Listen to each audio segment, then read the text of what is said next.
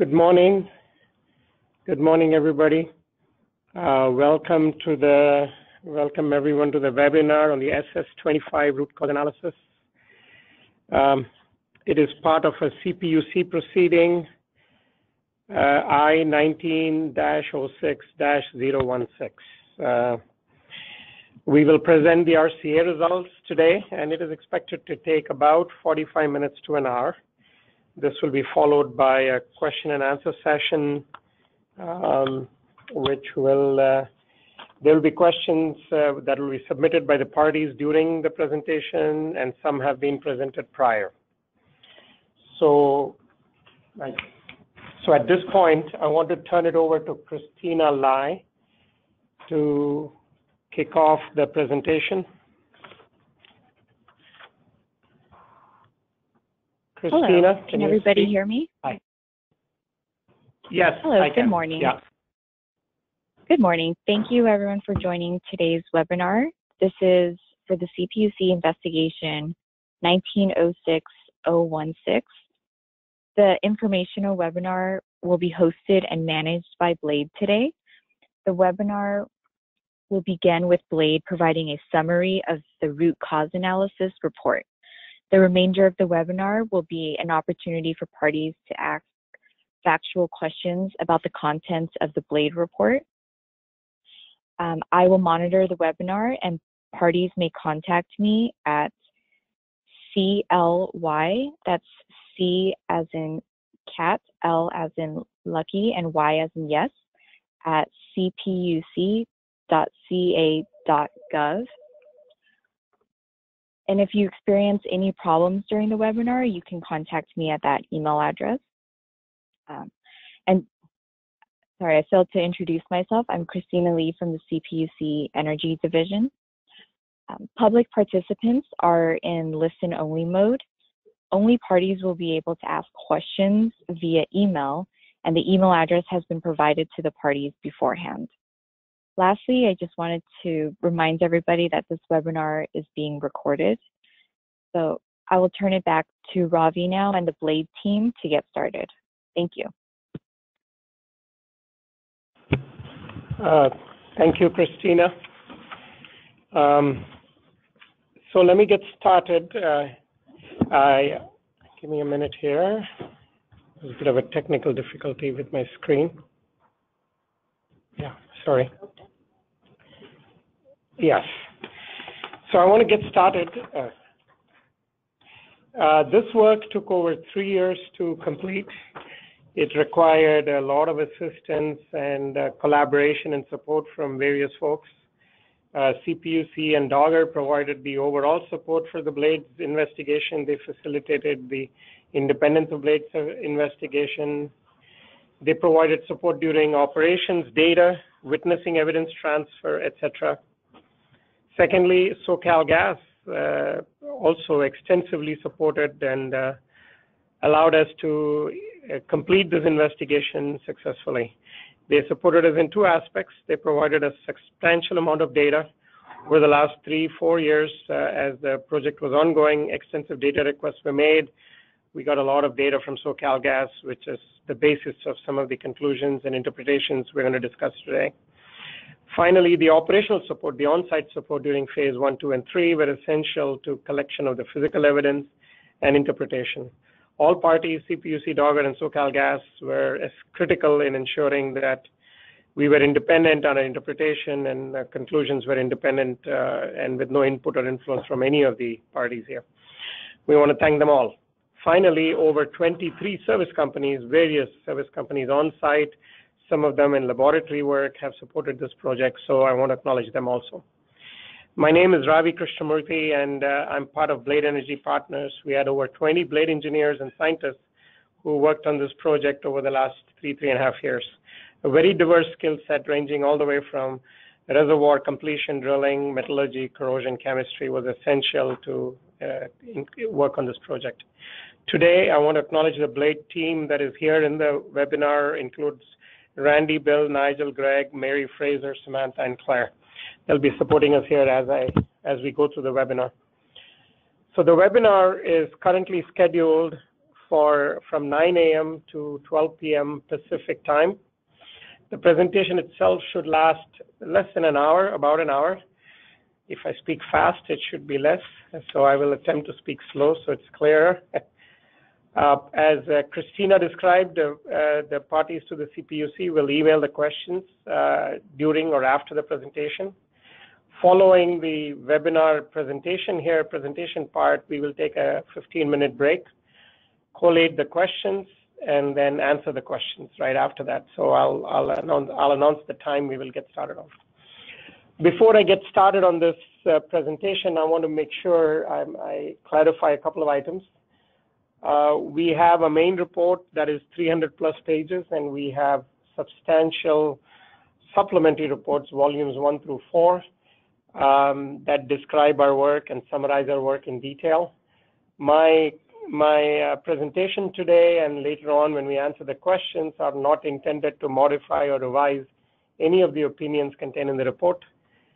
In the event that any unintended conflict arises, the report will rule, and not what we verbally state here. The intent of the verbal discussion and presentation today is to clarify and ensure that the contents of the report comes through clearly. Thank you very much for your time today. So let me first start. We have a main report. I'm assuming most of you have looked at it. We have a main report that was released on May 16, 2019. It has, it has, I don't know why my mouse is going up. Give me a minute here. Yeah, it has 4 main sections to it, okay? And I want to kind of articulate those sections. The first section discusses SS25 well failure causes. Basically, this focuses on timing, cause of failure, what started it, and what was the sequence and timing. This is very important because this is where we define when exactly the failure happened. Did something happen during the kill attempts? Did it happen prior to October 23rd? So all of that is contained in that section, SS25 well failure causes. The next section of the report is SS25 post-leak events. This discusses well deliverability, kill attempts, and the pathway of the gas. The focus of this is the moment the leak was discovered, the well was shut in, and then kill attempts were attempted. Kill attempts were taken on over a period of time. This is discussing everything that happened after that. The third section, which is also very important, talks on a slightly larger basis on Aliso Canyon casing integrity. So we have looked at casing failure history, shallow corrosion in the field, and any gas storage regulations that were applicable and how they were applied to this to the field and the well. Finally, those 3 elements are integrated in the root cause, where we discuss the methodology that we used, and finally establish some root causes and mitigation or solutions to those causes. So we'll discuss all of these today. So my presentation outline mimics the report in a sense because it flows. We will first discuss the approach and timeline. So the intent of this portion of the presentation is to discuss what was the approach taken by the project team, what was the timeline, what were the main steps. Again, this is a subject of a supplementary report, so I will touch on it at a high level. Then we will delve into SS25 failure, post SS25 leak events, Aliso Canyon casing integrity, and finally conclude with the root causes. So that is the agenda for the presentation. Okay. So let's start with SS25 well. The SS25 well was drilled and completed in 1953 to 54. So it was an oil and gas well for a long period of time, as many of you know, from all the way from 54 to 73. And around 1973, it was converted to a gas storage well. There was a workover. I'm highlighting some of the key events that happened through the history of the well. So everybody has a feel for what were the big steps, big major events on the well. And there is not that many actually. There was a workover in 76 where an annular flow safety system, this is a downhole annular flow safety system that was run. It had many operational difficulties. There was a workover in 79 to replace it. And then finally in 80, it was not operational. It was not working very well, so it was removed. Just to give context, these annular force systems are not very common in the upstream industry. It is rare. These are downhole. These are like 8,000 feet or so. The technology even today is not that well developed. So it's kind of a new item even in the 80s. It was quite pioneering in the 1970s and 80s. Now, through the history of this well, there were numerous temperature and noise log, over 65 of them, from 74 to 2015.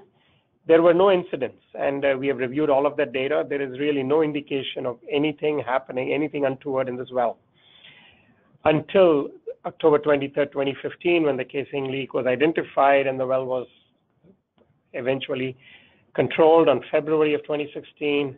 And then after we extracted the tubulars, it was P&A'd in September 2018. Just a broad overview on the SS25 well history. This is an important slide. I would like to get everybody oriented on the wellbore a little bit. So I like to start from the top. You have a surface casing that is 11 3/4 inch. It is set to about 990 feet, and it is cemented. If you can see the shaded area outside of the 11 3/4, that is indicating cement. And then you have a production casing, which is the casing of interest today in this discussion, is a 7-inch that runs all the way to bottom around 8,589 feet. Then there is a packer, and then there is a tubing, which is a 2 7/8 tubing, I think, yeah.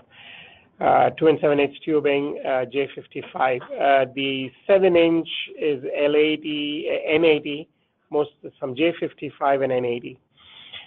So when the well was drilled, there were some cementing issues in 54 around the 11 3/4 inch. They had a lot of lost circulation. This comes into play on the OD corrosion of the 11 3/4 inch, which will be discussed subsequently here. The key item to note is there were no leaks or failures in SS25 until 23rd. The other important item to note is when in 73, when it was converted to a gas storage well, you have gas that is coming in from the reservoir that goes through the tubing, but then there are 2 ports here that are open. This is the annular safety system valve leftover ports that then allow the gas come through the annulus. So through the history of SS25, gas went through the tubing and through the annulus here. The annulus meaning the space between 2 7/8 inch tubing and the 7-inch casing. So through the history of the well as a gas storage, gas was going through tubing and casing. So hopefully everybody has a pretty good idea on the wellbore itself. Now, whenever anybody who conducts a root cause analysis, it has to be a very systematic process. We have to identify the root causes of problems and events, and defining the methods at the end of the day, following assessment of the problems and events, we have to define methods for responding to and preventing them. That is the intent of a root cause analysis. So it has to be an extremely organized process. So we broke this process down into 5 phases. Phase 0, which was through the course of the project, is historical data collection, collation analysis. How did the well operate? What did it do from the beginning from the time it existed to today? What kind of issues were there? So lots of data was collected. Phase 1 is site evidence. Phase 2 is restoring the site. As everybody knows, there was a large crater around SS25. You had to fill it up and restore the location to ensure that a drilling rig can get on site. Phase 3, probably the most critical part of this project, extracting the tubing, casing, and wellhead. Phase 4, we took the casing and the tubing and all the other components, evaluated them non-destructively, studied them metallurgically, tested them, evaluated them in a lab. And Phase 5 is integration. So just sticking with the process, this is a busy slide. There are different colors, so I'm going to walk through this. This is an important slide. As you can see on the left-hand side, I have the years. It started in 2016, January 29th, 2016, we were on site, 2017, 2018, 2019. And we have color-coded the phases. There is phase 0 in yellow, phase 1 in red, phase 2 in dark blue or blue, phase 3 green, phase 4 is purple, and finally phase 5. And what you notice first is phase 0 data collection. We collected the data, we analyzed the data, then we realized we would like to have something else, some other data that is missing. We would go back to SoCalGas and request more data. They would provide us, we would continue our analysis.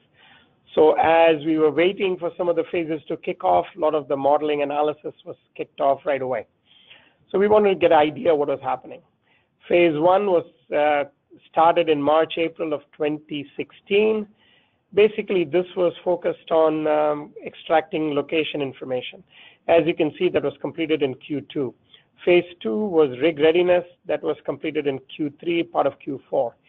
And then phase 3 is what took substantial amount of time. There were extensive discussions between SoCalGas, Dogger, and us, and CPUC on phase 3 operations.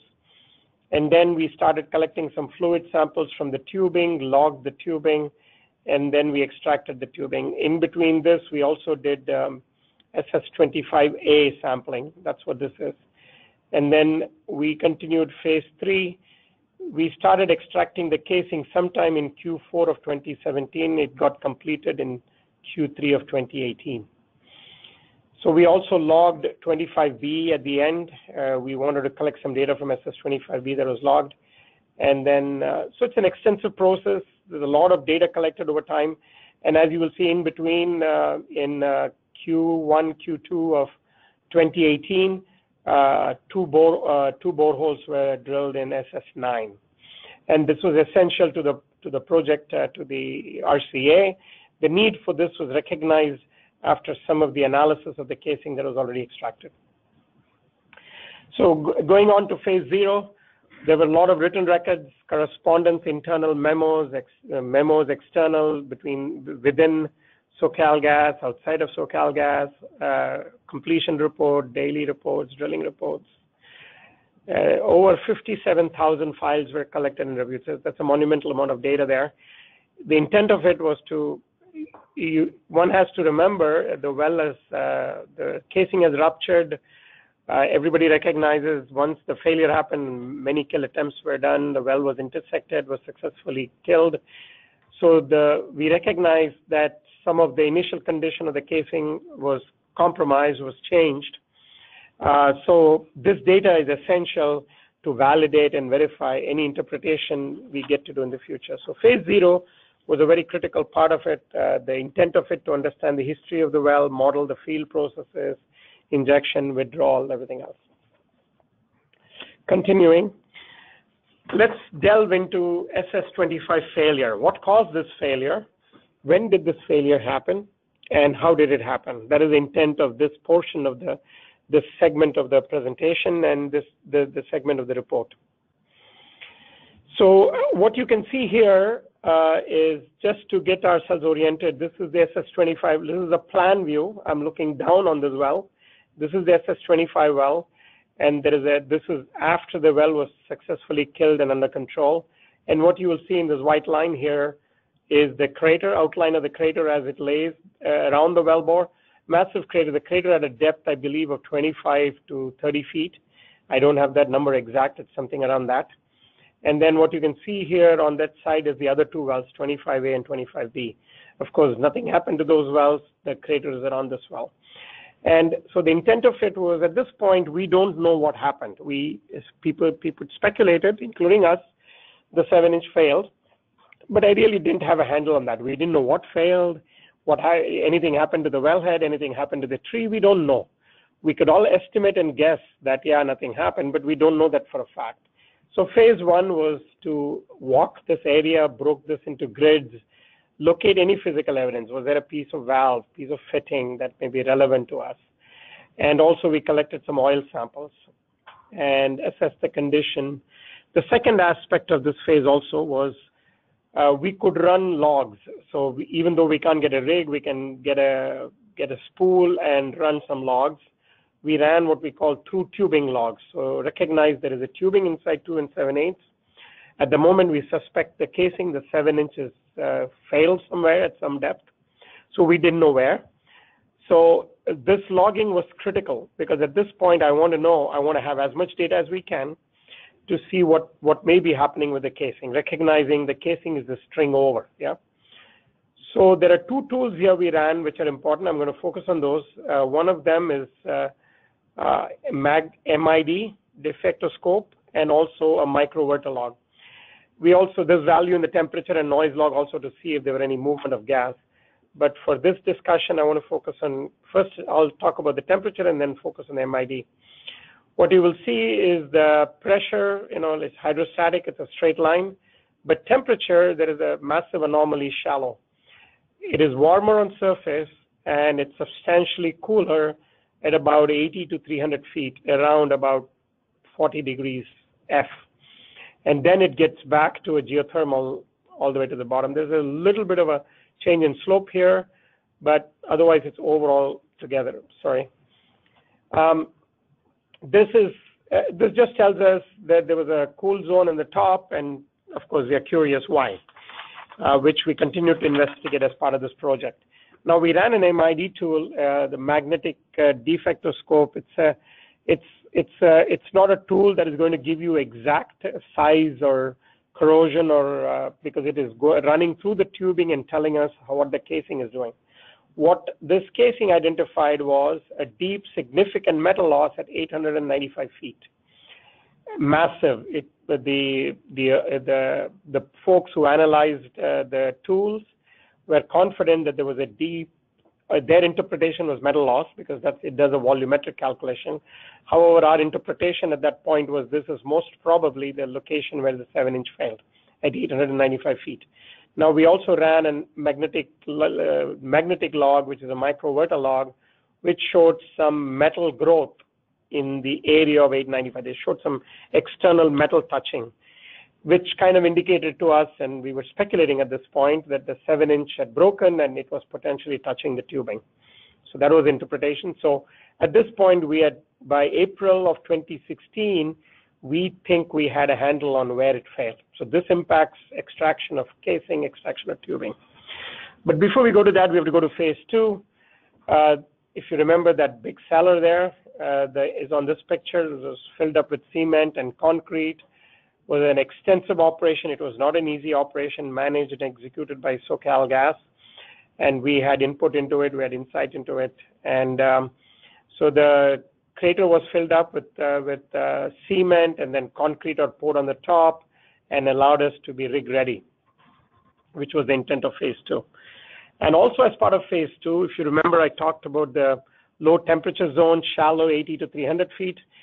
And also we were curious, was there an aquifer here? Was there a shallow aquifer? Was there a water zone? And we wanted to investigate that.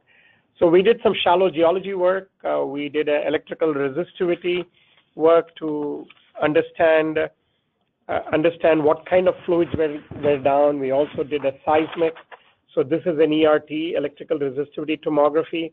It tells you low resistivity versus high resistivity. These are the low resistivity, these are the high resistivity regions. So we could identify where the water was. We also ran an NMR survey. These were not conclusive as to where the water was. Was it ice? Was it hydrate? But it gave us some indication there were regions of water there, and some ice and hydrate were potentially formed. We also had 4 shallow boreholes because we wanted to make sure the location was safe for a drilling rig to come on site. So there were 4 shallow boreholes, 120 feet boreholes that were drilled. So it gave us comfort that the location had enough strength for a rig to get on site. So shallow geology was done early on. So I'm jumping to phase 3, which is the critical part of this process. It is tubular extraction. Now, the tubular extraction is a critical phase because everybody realized that this is where we are going to find the split casing, parted casing, broken casing, corroded casing. We didn't know how it would look at this point. So various documents were generated, work plans were generated, were reviewed by numerous parties. It included CPUC, Dogger, PHMSA, National Labs, and absolutely SoCalGas. Everybody reviewed it. Every protocol was reviewed. Comments were made by parties. and appropriately incorporated and discussed with those parties. We had fluid and solid sampling procedures. We had evidence security protocol. Many of these, if not all of them, are in the public domain. And we had to file, there were regulatory permitting and documents necessary for tubular extraction, which was submitted to DOGGR for approval. We also took some casing and fluid samples from various wells because we were looking for analog corrosion or other wall loss issues in other wells. So it was an extensive phase 3 operation.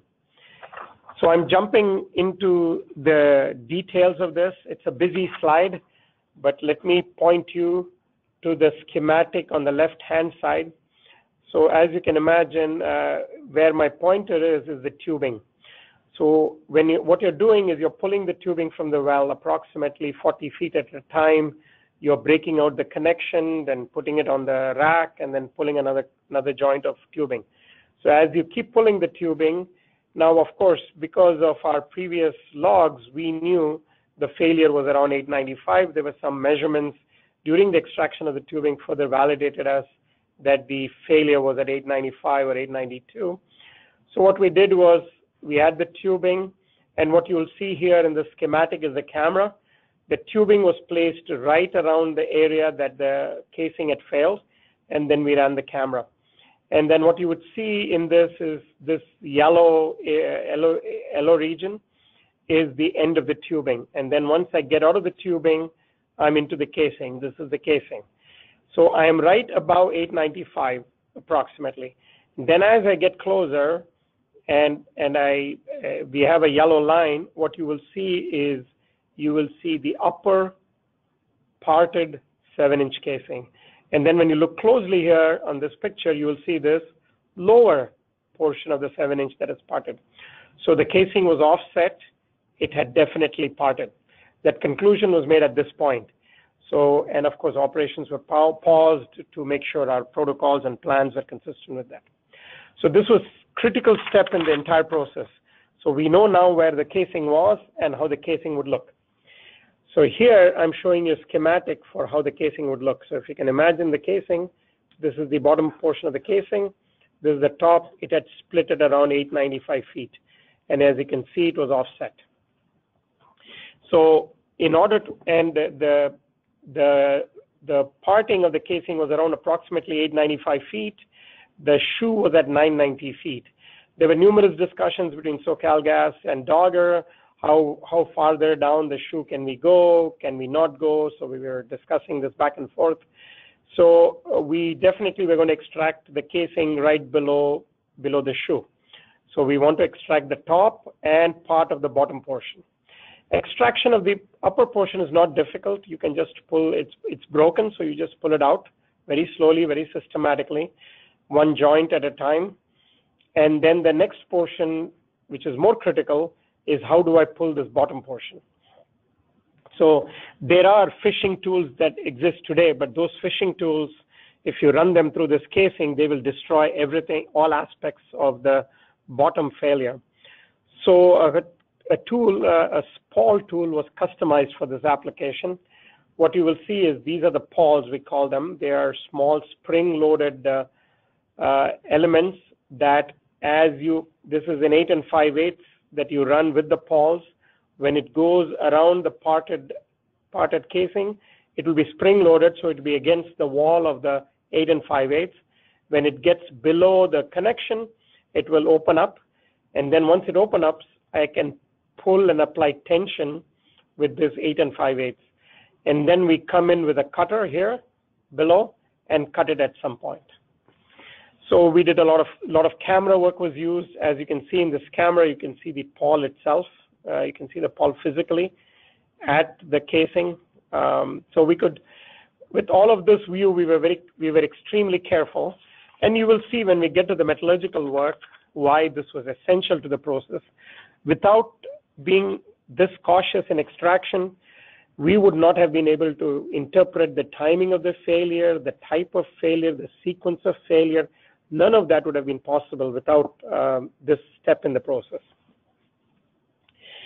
Now, once we extracted the 7-inch from the bottom, We ran a lot of logs. I've highlighted in yellow some of the important ones. There were a lot of logs we ran. Of course, we ran the video camera to look at the 11 3/4 inch holes, which I'm going to show in a bit. We ran the magnetic flux leakage tool to assess. Sorry about this. I don't know why my mouse is so sensitive today. To assess the internal and external metal loss. We ran an isolation scanner, an ultrasonic tool to map the annulus fluid. This was important because we wanted to understand what is behind the 7-inch and behind the 11 3/4 inch. As everybody knows, there was corrosion on the OD of the 7-inch. So understanding the fluid makeup on the OD was important. Of course, recognizing that this well had been killed, the fluids had been replaced. And finally, UCI tool, which is high resolution IDOD and lithology mapping. So all of that data fed into our interpretation that we did. Now getting into phase 4, this was an extensive process. Sorry about this, I have to be careful. We examined the casing and tubing joint using automated UT to assess for defects across all of them. We did some laser measurements on the OD of the 7-inch, ID of the 7-inch, quantified the corrosion. We also did connection testing because we had various theories within Blade about what would have caused this failure. So one of them was dependent on the connection leaking, so we were testing it. The leak was very small. I don't address this here in this presentation. The leak rates are very small. It's addressed in the report. We also did mechanical testing. We did some fractography work. We did Raman spectroscopy to look at the scales on the top of the fracture surface. Finally, the most important aspect of this, we did most probable number, qPCR, and amplicon metagenomics to assess the microbes in the well. So I'm going to step through in the next few slides what caused the rupture, what caused the corrosion, what was the sequence of the failure. So let's look at the first picture. This is the first picture all of us have of what this looks like. There are two aspects you notice. You notice there is a axial failure that runs like this. It turns, and then there is a circumferential parting here at 892 feet. But you notice another thing, it's bulged, substantially bulged here. You'll see this bulging here.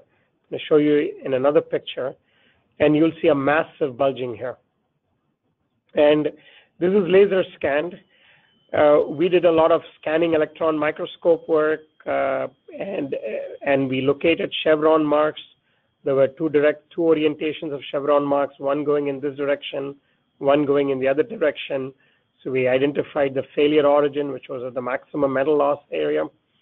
We identified the size of that region is about 2.13 inches. The total area was about 4 inches, but the local area where the failure originated was about 2.13 inches. We also saw the orientation, the direction of the crack as it started from here. Zone 1 was the origin, and the crack ran, stopped, turned, stopped, and then a separate failure at the circumferential side. So there were various steps to the process. So whenever you do a metallurgical evaluation, one of the things you have to do in a root cause analysis or a failure analysis is independently come to the same conclusion. You cannot make a laboratory interpretation and not have a quantified verification of those numbers. So we sized it as a 2.3-inch long corrosion area, and it was highly striated. So the striations had a notch to it. We mimicked that in finite element. And what I'm showing you on this plot is what we call ductile failure damage indicator. What this tells us, when this number reaches 1, there is a propensity for a crack forming within that corrosion area. And as you can see, we have plotted it. We did multiple models. The model 2 with 2.13 inches. The pressure at the time of operation was around 3,000 psi. And it shows me at 3,000 psi, a crack would have formed, the corrosion of which depth. The moment the crack is formed, the crack is unstable, and it will grow unstably, and an axial rupture will result. And that's what we are plotting here. We had measured fracture toughness properties. We converted that to stress intensity factor. We also had some J1C, JR data, and this is plotted against internal pressure. And what you will see is This is the limit of the lower shell fracture toughness. So almost at 2000 psi, not 3000, this crack would have been unstable and it would have grown. So our metallurgical or fractography work of the 2.13 inches long initiation region, size of the initiation region, all of that has been validated with quantified fracture mechanics and plasticity analysis. So we felt quite comfortable about the location of the origin, how the crack grew. Next is, of course, what caused this corrosion. This corrosion is very unusual. It is very unique.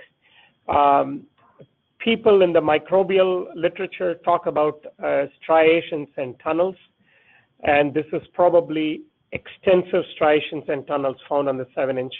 And what you will see is striations, and this is almost like fractals. You will see a striation, and when you look into it in a microscope, you'll find another striation. So there are holes, notches within notches that grow. And this area and then as you take this fracture surface here and turn it around, you start seeing tunnels. And it's very easy to find these tunnels. We found numerous tunnels that is parallel to the fracture surface. And we section these tunnels way inside, and these are very small. These are micron-sized tunnels, and one finds organic matter. It's an anaerobic environment. There is no oxygen in there. And so this was the reason for focusing on microbial. So the last two joints, joint 24 and 25, which we extracted, we had our microbiologist on site, and she literally took biofilm and other samples. They were not direct biofilms, but what appeared to be maybe biofilm or maybe solid. She collected all those samples, and all of them showed a predominance of methanobacterium, which has been known to cause corrosion. It's a form of archaea that have been known to cause corrosion. It's well documented in the literature. So combining the scale modeling, combining the metallurgical work, combining the presence of tunnels and striations and the microbial analysis, the microbial corrosion interpretation was further validated. It is again discussed in the report. Now there are two different breaks, if you remember. There is the axial rupture that was bulged, as we talked about. So the axial rupture came in, and it turned, and it arrested at this point where my arrow is pointing. As you looked at the fracture surface, you can investigate it, and it arrested here. So based on the fracture surface, our interpretation is axial rupture happened first. It stopped at this upper arrest point. And then as gas continued to escape through this region, the temperature locally dropped. And then you can see again chevron marks that point to a zone of origin on the circumferential part. So another region, a crack initiated and ran circumferentially and split into two. And you look at this fracture surface, compare it to the fracture surface on the axial rupture, they are very different. More cleavage, more quasi-cleavage, which indicates brittle failure.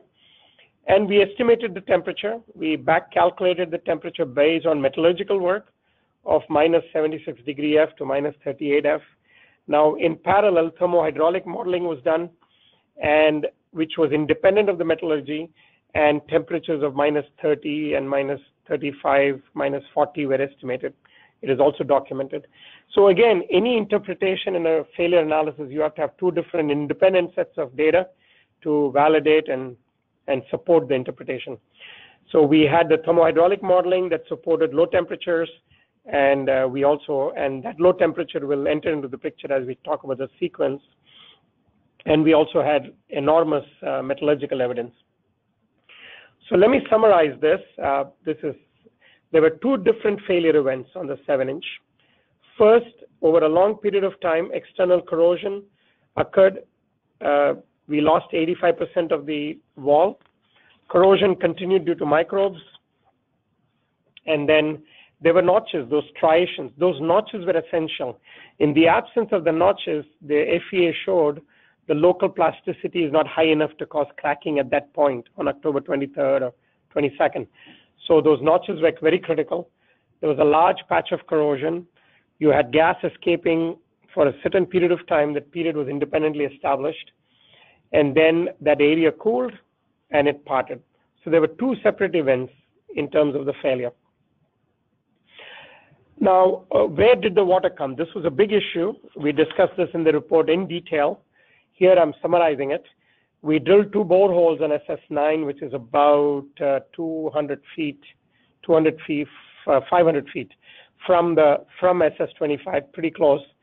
There were two distinct sources of groundwater were identified. They were shallow at 340 to 440 feet and deeper at 900 to 1,000 feet. And what you will see is there is a shoe. This is a log data that shows water source right at around the shoe here, distinct sources of water. And then we also had what we call CHDT, or casing hole dynamic testers, where we sampled water from behind the 11 3/4 inch in SS25 and also in P35. And we got what we call nearly fresh water, or what you would use the terminology groundwater. Not an aquifer, it is groundwater. So we got a handle on where the water came in. The water entered the casing, entered the annulus of the 7-inch casing. Before I go into the exact overall mechanism, we wanted to know, when did this failure happen? Did this happen on October 23rd? Did it happen prior? Did it happen a month before, a week before? We didn't know. There was some data to indicate they had a pressure measurement on SS25 on October 15th that showed normal pressures, A annulus, B annulus, and the tubing pressure. So we kind of bracketed after October 15th. So, but then what I'm showing you here, again, this is discussed in detail in the report. The red line is the temperature, which marks to the y-axis on the right-hand side. The blue line to the left-hand side, which is the pressure. Okay. So, the pressure ranges from around 280 to 285 to 2700. And this pressure variation, 2790, this, when it is injecting, the pressure is about around 2830, 2840. When they shut in, the pressure slightly drops. It drops to 2700 range. Now, on October 29th, after around midnight, they shut the well in, and you can see the pressure drop. Pressure doesn't drop way down. It is around 2700. And if the well had failed during the shut-in period, this pressure should have dropped all the way to 100, 200 psi. It held at 2790. So that told us that it did not fail during the shut-in period. Then around 3 a.m. on October 23rd, they started injecting again. And that is what this shows, around 2700, 2800, the pressure goes up. Now what you notice is temperature fluctuation. The temperature is defined by the ambient temperature in Aliso. And what you will see is, for that circumferential rupture, I need really, really low temperature. Okay. So what we just discussed. So what we discussed was, most probably the circumferential rupture happened at around 7 a.m. when we had the lowest gas temperature. And our estimate is, for us to cool it, we need no more than an hour of gas flow. And so a thermohydraulic and a Prosper model was built. And what we are showing on this side of on this schematic here, well was open for injection between 3 and 4 a.m. We think the axial rupture happened first. So you had injection gas flowing in at 70 million. You had reservoir gas coming in at about 90 million. You had 160 million getting through the failure, through the rupture region here, A, which is what is marked here. And then the rest of the gas is getting to surface or in the surrounding reservoir through the holes in 11 3/4. There were more than 50 holes in 11 3/4, over 50 holes. So there were about 160 million standard cubic feet of gas leaving the wellbore sometime after 3 or 4 a.m. Now, and the rupture happened sometime after. Our estimate is the circumferential rupture happened at 7 a.m., so coming back an hour before. we estimate the axial rupture has happened around 6:30, sometime around that. The key conclusion from this slide is both failures happened the same day. Both failures happened within an hour of each other. And we believe it happened sometime after 4 or 5 a.m. based on all the data we have analyzed and the modeling we have done. So the key takeaway from here is nothing in this failure was further exacerbated by the kill attempts or by anything that was done after the leak was discovered. The failures all happened on October 23rd. This is a schematic to show how the corrosion would have happened over the since 1950s and 70s. When the well is drilled, when wells like this are drilled, and there is electric log records we have located, folks, you have cement outside of the 7-inch up to 7,000 feet. Above the cement, you have what is called a drilling mud. The terminology mud is a misnomer. It could be potassium chloride. It could be any number of fluids. And this fluid was a pH of 11.5 based on the records we have looked at. So at 11.5 pH, the 7-inch should never corrode. So our interpretation is, and the drilling mud density was higher than the pore pressure at around the shoe. So we are hypothesizing that the drilling mud over a period of time leaked off around the shoe region. And then there was groundwater, which is predominantly through rain, through runoff water that permeated the vados in the surface and through falls to around 990. As you can see in some of the logs, we can find water sources. The boreholes showed us water sources. There are no aquifers in this area, so the source of water has to be the rain. So the rain gets in, displaces the drilling mud, and gets in behind the casing. And this water, as it permeates and there's ion exchange through the clay, through the mineral, as it gets to in the annulus of the 7-inch and the 11 3/4, it continues to corrode the OD of the 7-inch. And there is some small amounts of CO2 that we believe may have acted as a nutrient to the methanogens and continued to corrode over the long period of time. And as you can see, that corrosion became critical on October 23rd, caused the failure. This is a sequence. Again, the schematic is in the report. So at the end of studying the SS25, we had a good handle on the failure sequence. We know the leak pathway, how the leak happened. The axial rupture happened first.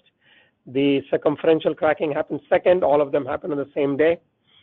And what caused the corrosion was the microbial corrosion. There was a predominant number of data. There was data from metallurgical tunnels. There was data from scale. There was data from microbiological analysis. And groundwater is the most probable source of the corrosive media. So once we got a handle on the failure sequence, the intent was to look at the post-leak events. Now recognize when we were doing this project, we did some of the laboratory work in 2018 and also in 2019, early part of 2019. And some of these post-leak modeling was happening prior. So we had the thermodynamic modeling, thermohydraulic modeling, so we had a good understanding of what the temperature was looking at, but the metallurgical data was crucial to tying everything into the root cause analysis. So the objective of the post-leak events was as follows as we took this on. Now, if we had done this sequentially and waited for all the lab work to over and then start on the modeling, then some of these questions may have been partially answered, but not completely. The thermodynamic modeling and the thermohydraulic modeling was essential for us to interpret this. So the question was, when did the failure occur? What was the initial leak rate when we took on this post-leak events? How did the leak rate change over time? Now, I know metallurgically we saw low temperature, but then we wanted to understand, is that really possible? If it is physically not possible, then the metallurgical observation has to be looked at differently. It could be H2S, it could be something else. So you have to be careful. So the intent was, is there anything in the gas flow pathway and the temperature modeling that tells us that the temperatures will go down? What was the leak path? How did it change over time? The next question is the injection network. There is a network of gas that supplies. So now, if the rupture happened on 6 a.m. in the morning, can the network not tell you that I lost gas? And we did the modeling to demonstrate, no, the network will see probably 2 to 3 psi drop, and it will be barely visible in the network total pressure. So there was no wellhead pressure measurement. The pressure measurement was downstream of the compressor. Now, why did the kilotempes fail? Did it make something worse? Why did it happen? And then the question was how much gas leaked during the entire leak event. So this is really a blowout timeline, and I want to point out a few items here I've marked in red. So the first kill attempt, October 24th, kill attempt number 1, the tubing was plugged. This was a standard kill attempt that was undertaken in the field, and this has been quite successful in the past in the late 80s in 2 wells. So it was a standard application of kill attempt number 1. And then once everybody realized this appears to be bigger than anybody thought, then well-controlled experts were on site, and well-controlled experts were on site on October 26th. The second kill attempt was on November 13th, which failed. And when this failed, there were some notes from either Dogger or SoCalGas or Halliburton, I don't remember at this point, which said this looked like a conventional blowout. There was debris 75 feet in the air. Then kill attempt number 3 was immediately after 12, November 15th, November 18th, and November 24th, November 25th. All of these kill attempts were very similar in mode. There were more barite used in some of these kill attempts. We discussed this in the report, but as far as overall density, it was very similar. Whereas kill attempt number 7 was distinctly different. I think it was 15 ppg, and there were indications for a short period of time that it was successful, and then the well flew back again. So before we have to analyze the kill attempts, we have to build models to understand what the well was capable of flowing. So a nodal analysis well model, which represented the entire well architecture, the reservoir, the tubulars, the deviation of the wellbore, the temperature gradient, all the completion equipment was modeled. It describes the entire downhole system. This was also built using 20 years of sand test or well test that SoCalGas gave us, some very good data. There were also static pressure measurements on SS25 over its history. Weekly, there were pressure measurements. Then there was also an adjacent well, SS5, which had pressure data which was used.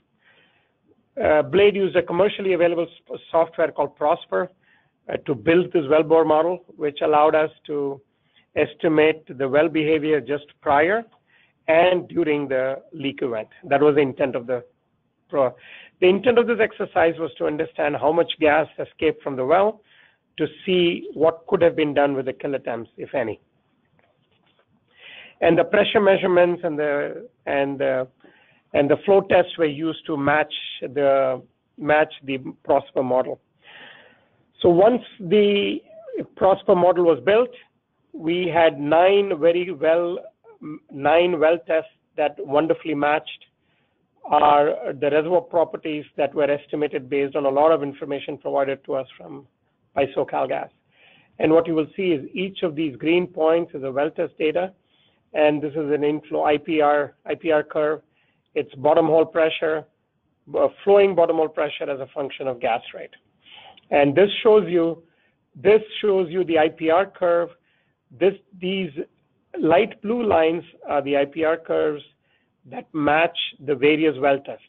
So the pressure and the amount of gas in the well at these various times are different. Consequently, the pressure is different, so the IPR curves are different.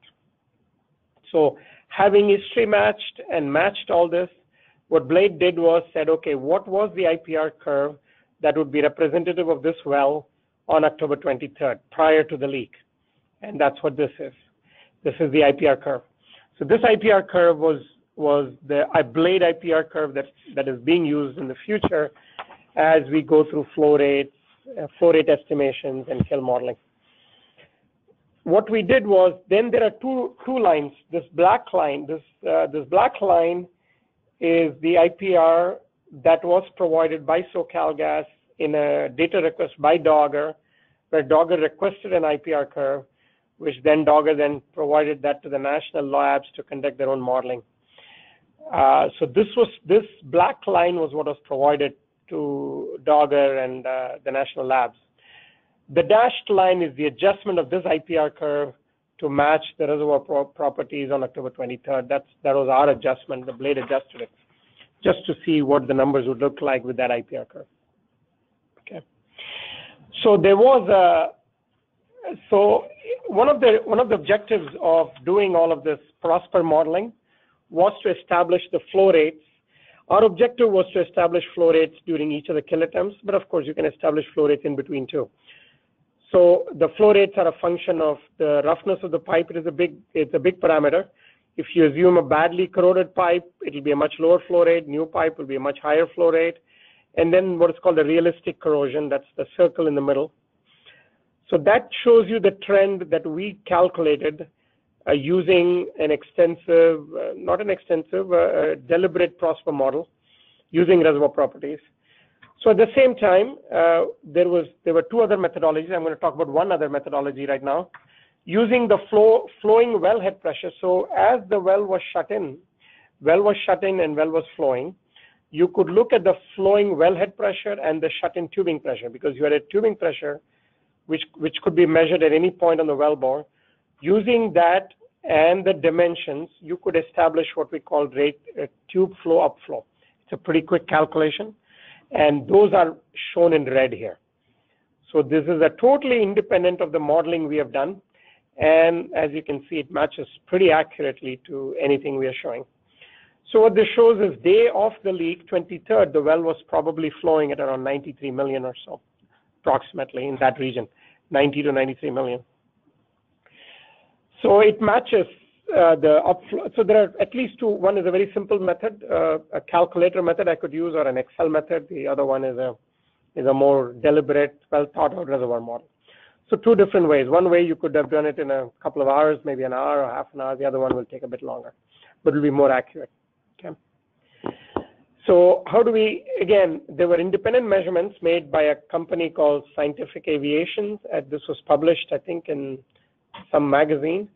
It was a jet propulsion lab, I believe. They flew the area of SS-25, and these squares are what we call surface measurements. So, sorry, this was the. Oops, I'm sorry about this. I'm very sensitive here today. So the squares are the measurements of gas that escaped the well on surface. The greens are our measurements. Now the difference are explainable. We believe our numbers are pretty accurate here, because the greens represent the amount of gas that escaped from SS-25. This may not have escaped external on surface, but it may have gone through faults or fractures downhole, which has been, you can see that from the shallow geology picture that we discussed previously. So that is why the numbers we are calculating are a bit higher. So we think these numbers are pretty accurate. So our whole intent of this was to look at the kilotemp. So as you undertook each of the kilotemps, what was the flow rate? Again, I'm showing you three different flow rates. We used the best estimate. The estimate for the badly corroded would be the lowest one, and new pipe would be highest. And this was, mind you, this is flow rate through the ID of the 7-inch, which was relatively corrosion free. And these red lines represent the rates at the various kilotemps. This was the kilotemp 1, around 93 million. Kilotemp 2, I think it's around 81, 82 million. And as you can see, kilotemp 1, 2, 3, 4 is around 80 to 81 million. And then it doesn't drop. Then kilotemp number 7 was almost 56 million, if I'm not wrong, 56 or 57 million. So you can see the flow rate change over time as the field was depleting and the well was depleting. So it's representative of that. So we took that data. There is a commercially available software we used called Drill Bench. There are multiple softwares. There are other softwares. There are other softwares. That could be used. We use the drill bench software. I'm going to use a mouse here to see if that's much better. Thank you. So drill bench blowout software we use. What I'm showing you here is a schematic that tells you how we modeled it. We had a kill fluid that was pumped downhole. And if you remember, those of you who have read the daily reports, the tubing was perforated. There was a plug set in below that. This was set in by the well control company, and there were perforations above. And so the fluids were dumped here. And then the fluid gas from the reservoir was coming through the ports that we showed early on, through the ports in the tubing that escaped through the casing, went off here. So this is a schematic of how everything was modeled. Now, what we observed in the kill attempts 1 through 6 used low density fluid. They ranged from 8.3 to 10 ppg. And most of them were pumped between 5 to 7, 8 barrels per minute. Some of them went up a little bit, but most of these were pumped at 5 to 8 barrels per minute. Kill modeling, which we did extensive kill modeling using the rates we had from the previous slide, that a successful kill was possible with 12 to 15 ppg at 6 to 8 barrels per minute. This would have potentially killed the well. And I'm showing you an example of this. This is table 21 in the main report. What you will see is 12 ppg, 8 barrel per minute, and it would have stopped the gas flow. Time for one circulation was 35 minutes. It would have successfully killed the well. This tells you the surface pressure, tells you the maximum pump pressure, which is 2,400 psi, which is below the rating of the wellhead, which was rated at 5,000 psi. So we also looked at the operational requirements, and we believe with this higher density mud and higher pump rate, the well could have been killed, and we discussed this in the report. And it's further supported by kill attempt number 7. The modeling, there was, as far as we could look at the data we were provided, there is no indication modeling was done prior to kill attempt number 6. Prior to kill attempt number 7, a model was done, and I believe 15 ppg mud was pumped at high flow rates on kill attempt number 7. However, the location conditions had deteriorated substantially. It was unsafe to continue pumping fluids at that point because the crater was formed. There's data in the daily report showing the wellhead was vibrating or shaking as you were pumping. So it's extremely risky at that point. So, but the fact that briefly kill attempt number 7 got the well under control supports the modeling interpretation that we have. So this was a summary of the post-SS25 leak events. This is discussed everything I've discussed here is discussed in depth, in detail in the report. Now, we also wanted to look at other casing. So when we started this investigation, our concern was when we pull SS25, we may not see things as pristine. You know, things may be deteriorated because exposure to the kill fluid or big solids being pumped in. We didn't know, or difficulties with extraction. So we were looking at casing integrity issues field-wide. We were looking for similarities and differences between SS25 and other wells. And also we were looking for trends. Are there casing leaks that go up with age? They go up because of speed tight connection, lack of speed tight connection, any trend, any factors we were looking for. So that will give us a clue into the failure in SS25. How did we do this? It is a monumental task. It is a massive amount of undertaking, a lot of detail. Drilling and completion reports were reviewed, workover and well servicing reports were reviewed, old well log data we looked at. We looked at well design, looked for similarities, differences. We looked at completion, workover, any P&A that was ever available. We were looking for confirmation of casing failures, what kind of failures were described. We were looking for similarities to SS25, that was objective. So there were, as you will see in a minute, there were indications of casing leaks over the history of the field. They saw anomalies in temperature log, noise logs, anomalous pressure data, smell, sound, various aspects. So this is the results of our analysis. Again, there is a supplementary report on this topic. I would encourage folks to read it because there's a lot of detail there. There is about 124 gas storage wells we evaluated. 49 wells had casing failures. Now some wells had multiple casing failures. There were 99 failures. 63 were casing leaks. We ignored the tight spots, the parted casing, some of the others. Repairs, it included cementing, they ran inner casing, scab liners. The moment these leaks were identified, they were immediately fixed. So it was not a major. Most of them were minor, very minor to very minor leaks. So, but they were identified and they were immediately fixed. However, there were no failure analysis. We couldn't find any records of any failure analysis or investigation to see what was causing it, why was it happening. None of that was undertaken as far as we could see the results. And what I'm showing you here is, let's look at the number of wells with problems, okay? Just focusing on the red line. There's a lot in this data one could look at, and this tells you the spud date, or when was the well drilled. So there were a big group of wells drilled in this period, 1940 to 1960, as you can see. And there were 15 wells from here, 9 from here. And then there were a bunch of wells drilled in 70 to 79. There were 18 wells. So these were much newer wells, but more wells drilled in the 70 to 79 period appear to show problems than. So there is no correlation with age. Then there were problems with wells in 80 to 89 also. There were 5 of them that showed issues. So there is really no patterns to these failures. We were looking for patterns. We looked at all different angles and we discussed it in the report. We couldn't find a trend. Now, this is an example of a temperature survey that was conducted on October 21, 2014. And this was required by regulations. The regulations required an annual temperature survey, noise survey, I believe. And SS25 had all of those done over time. And we looked at many of them, probably all of them.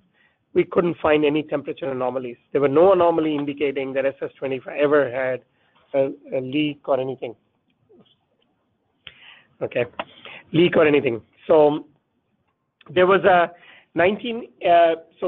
moving on to a 1988 memo. I'm jumping. There was a memo that was provided internally. SoCalGas provided it to us. There was an inter-office memo that discussed the fact that a bunch of wells were old and they were exhibiting some issues with casing. And so the memo discussed doing casing inspection. So SS25 was on that list, but for well deliverability reasons was on a low priority. There were some other wells on a high priority. They planned to log about 20 wells. 7 of them were logs within 2 years. 5 of those 7 showed external wall loss. Now, how accurate this depth is an unknown. This was casing inspection technology from the 80s, but it was not uncommon even in the 80s or 90s for casing inspection. But there were quite a few indications that showed external metal loss. We couldn't find why, but after these 7 wells, the inter-office memo recommended, and there was an indication that the plan was to log all 20, but after the 7, the other 13 were not inspected. Perhaps some of the 13 were then inspected in 2015 or 2012 or something in that time period, but not in the 80s or 90s. So as part of this, we also looked at general rate case submission, trying to understand what kind of issues were documented, because we couldn't find any failure analysis reports. We couldn't find any data to figure out what was happening. But there was a general rate case from 2016 where the testimony was provided in 2014. We got that. It was a lot of good information. So this was a SoCalGas submission which stated that previously the well work was reactive rather than proactive, and there was a recognition that it needs to become more proactive, and there was a recognition that we needed to do risk assessment. This 2014 was prior to any API RPs that came into existence, so this predates that. So in a sense, the gas storage industry at that point, the risk assessment was not being, in our understanding, was not common. So this was prior. So it was pretty proactive at that time in 2014. And there was a recognition that a detailed assessment of the underground assets was required, and we need a proactive system to manage risk. So we got a lot of information now. A small team in Blade, consisting of the key people who played role in all aspects of the project, got together and went through a root cause analysis. This is a very structured process.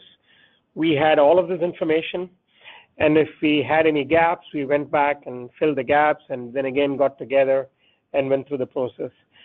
We used a structured evidence-based, so we can't make any statement. If we say a wall thickness inspection should be conducted, we have to have data that it was not conducted, or it was conducted, or it was conducted and corrosion was found.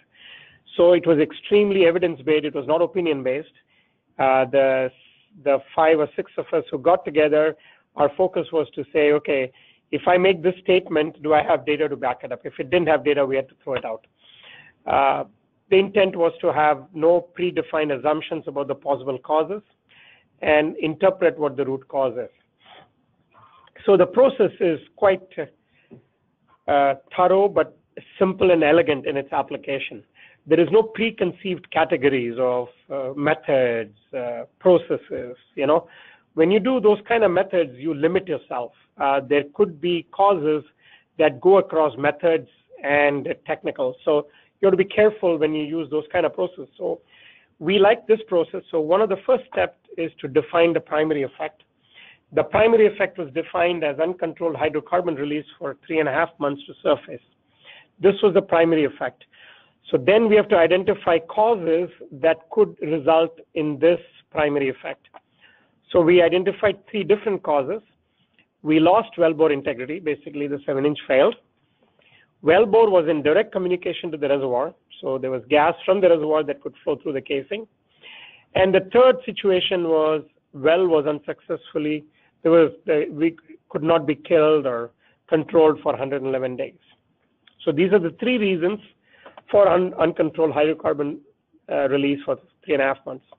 So then we would look at lost wellbore integrity and build the causes. Why did we lose wellbore integrity? And we kept going. So this was a long process. This took us over 4 months of back and forth and lost wellbore integrity. And this chart is there in the report, so anybody can follow. And the process is continued until we have lack of data. We have no data to support any more identification of causes, or it was a natural stopping point. And you will see that many of them were natural stopping points. Many of them was we didn't have data, we didn't have information. So that is what drove our root causes. And from there, we established the root causes. So what is root cause? Root cause is a definition that people use. Each one of us say root causes, and we mean different things. So we have defined this in the report very clearly. There are direct causes, and we have also seen people refer to direct causes as contributing causes. So we have lumped them into one. So the direct causes are those that, if identified and mitigated, would have prevented SS25 event or similar incidents. Root causes are those that, if identified and mitigated, would have prevented SS25 and any other well integrity incidents through procedures, best practices, management systems, standards, and regulations. So that is the root cause is more broader. It should prevent other integrity issues, including just not the same one. So that's the intent. So we have this broken down. It's important definition. So at a minimum, we all play from the same definition. So what were the direct causes? The direct causes there were 2 direct causes. One was axial ruptures because of corrosion. The rupture happened because of the corrosion. If the corrosion had not happened, the rupture would not have happened of the 7-inch casing at 892 feet. And that rupture resulted in uncontrolled gas flow. Now the second direct cause, this is a direct cause, it's not a root cause, was unsuccessful top kills because of insufficient fluid density and pump rates. So when you go through the process, and you come to the right-hand side, as I showed in that chart. The root causes were quite a few root causes. Any problem like this, an accident of this magnitude normally will not have one root cause. It will have multiple, and there's a lot of interplay between root causes. There was a lack of follow-up investigation historically of casing leaks. As we discussed, there were quite a few casing leaks.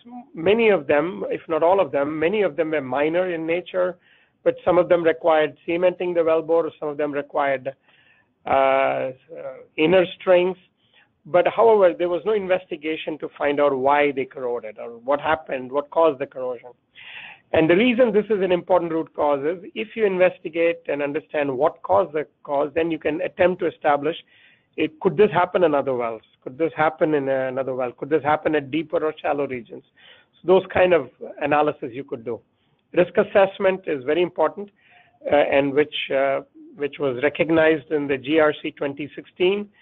You have to do a risk assessment to say what is the flow rate capable here, what is the consequence of a shallow wellbore leak.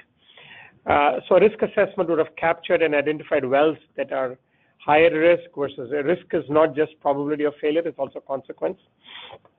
Lack of dual barriers, this is pretty standard. The gas was flowing through the tubing and the casing, and so that contributed.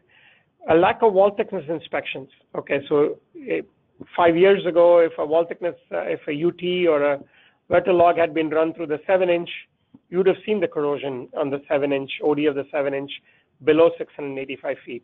However, regulations did not require that at that point, nor was there an internal policy around it. Now, the top kills were unsuccessful, as we have discussed.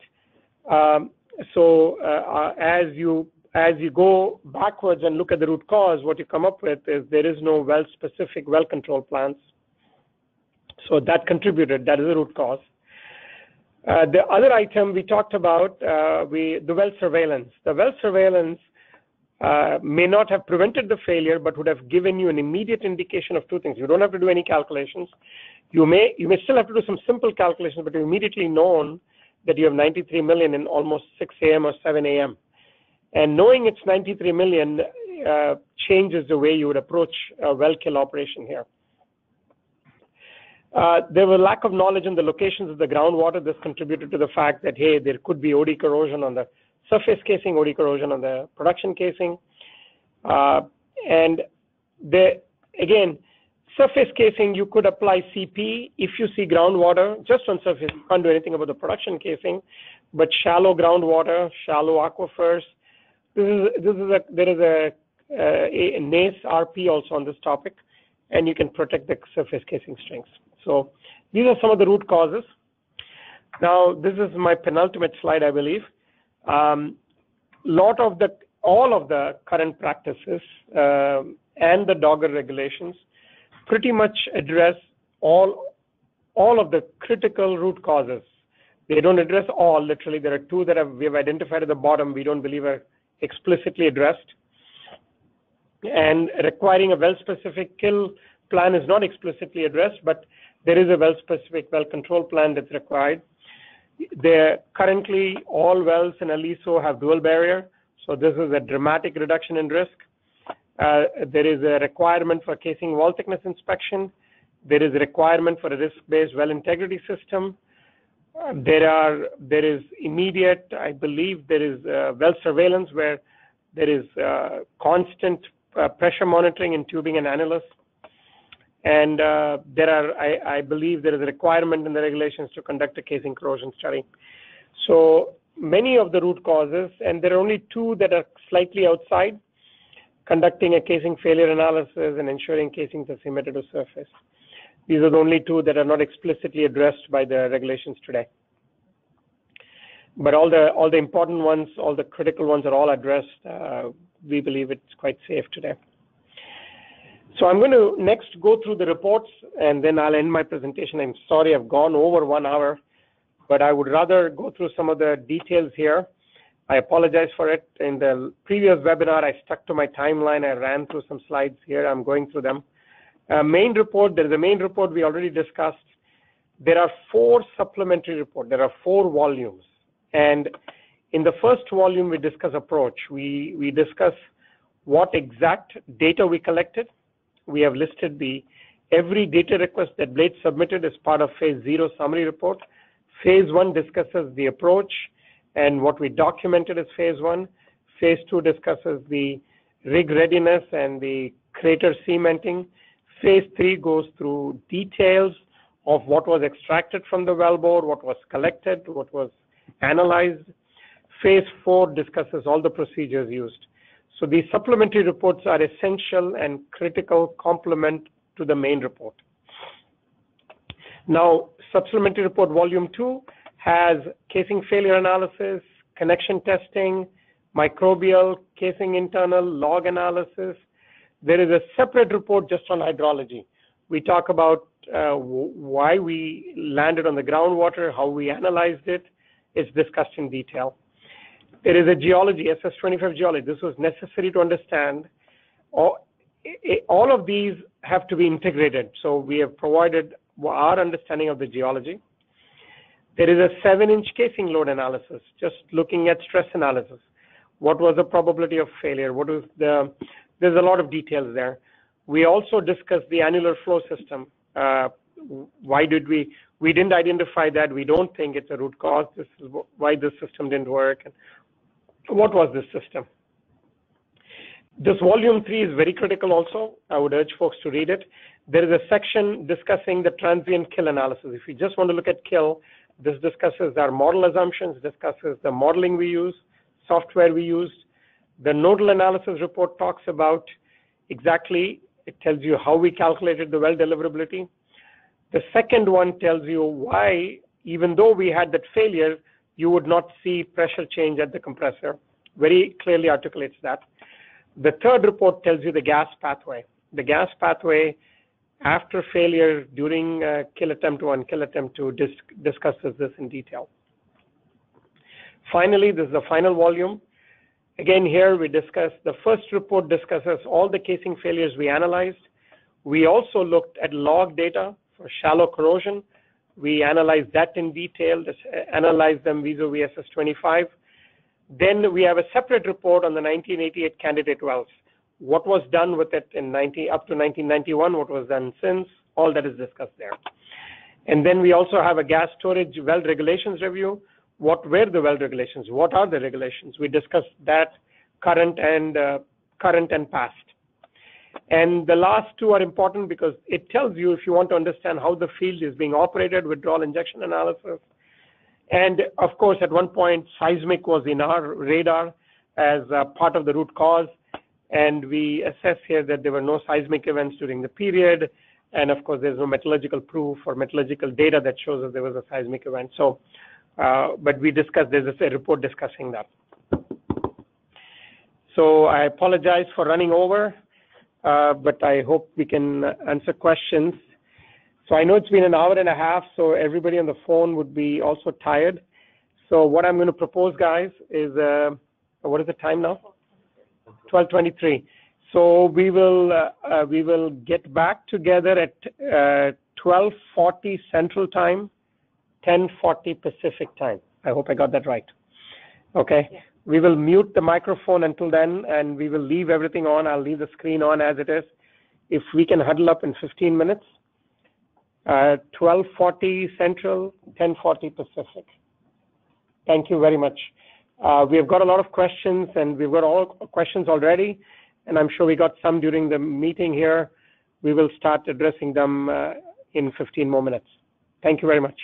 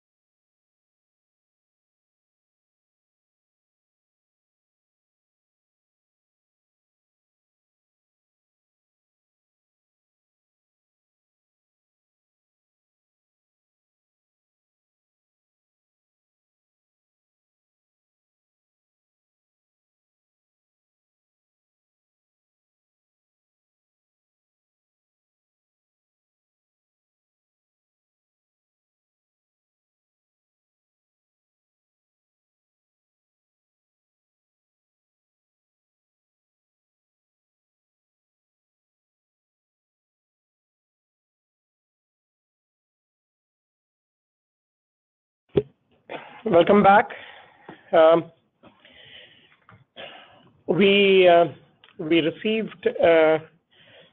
not received many questions. We have got a lot of questions from Avisha Patel. I have a list of parties here. I'm going to open it up. And hopefully you guys can see this on your screen. So we're going to go through, we've got about 20 questions from Avisha Patel earlier this morning. And I want to kind of reiterate right now, we're going to answer the questions and clarify further on this call. However, as I've discussed previously, our reports are extensive, and we have transcribed at different times across 100 pages. So the report stands. If by mistake we contradict, any of us contradict what is in the report, the report's opinion is the right one. Okay, not what we are saying today, and we'll appropriately correct it if we find out we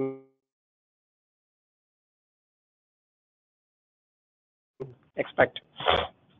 So what I'm going to do is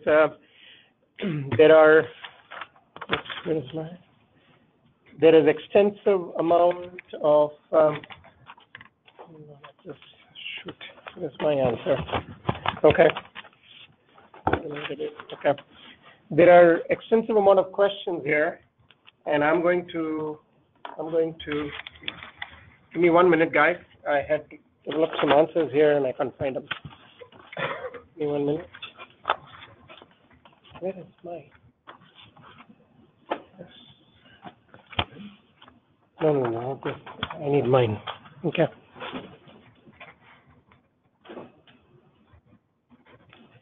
Give me 1 second, please, guys. Sorry for the technical difficulty here. That's all I need. Thank you. Okay, I'm ready to go. So all of the questions I'm going to be reading are from Avisha Patel of SoCalGas. And there are about 20 questions. And my colleagues and I, in order to appropriately distribute the load, various folks in the room are going to answer, and I'll identify them as I go along. The first question from Avisha Patel was, why did the root cause analysis take over 3 years to complete? That's a good question, and there are many reasons for it. Amongst them, I'm going to identify three or four. Number one, different parties had different views on what can be done, what cannot be done in terms of extraction of casing, extraction of tubing. There were extensive discussions with various parties, regulators, which is Dogger, CPUC, SoCalGas, Blade, and everybody had to be satisfied that what we are doing, what we're getting ready to do is right, safe, and takes into consideration all scenarios. So we had HAZOP, hazard, risk assessment, work plans, protocols, and these were reviewed by CPUC, Dogger, SoCalGas, National Labs. So there's a lot of aspects to this. And then finally, we had to get the permit from Dogger, so to go in and extract the tubing. So that really was one of the large reasons. The regulators had to be satisfied that the operations were safe, and this takes time and effort, and everybody has to make sure we're doing carefully doing everything right.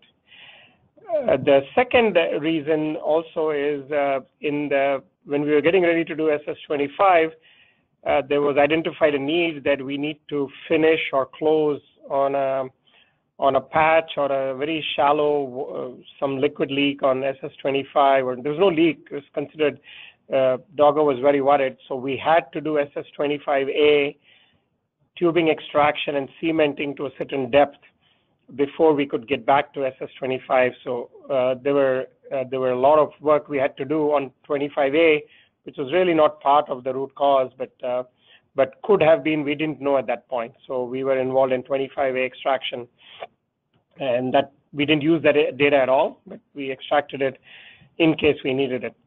The other item is we had to see this casing extraction, as we talked about. We can easily pull casing without, we have done that in a workover operation, we can pull that. It's not a big deal. But what you have to be careful in a project like this is, as you're pulling them, you have to document one joint at a time. You have to document the scale that you collect, or document the corrosion, because you never know what data that we collect could either validate or invalidate a hypothesis. So at the end of the day, when we come in and say it's MIC, or we say there's cooler temperature at some point, if there's any data that contradicts that, then we need to have that. The more data you have, the better.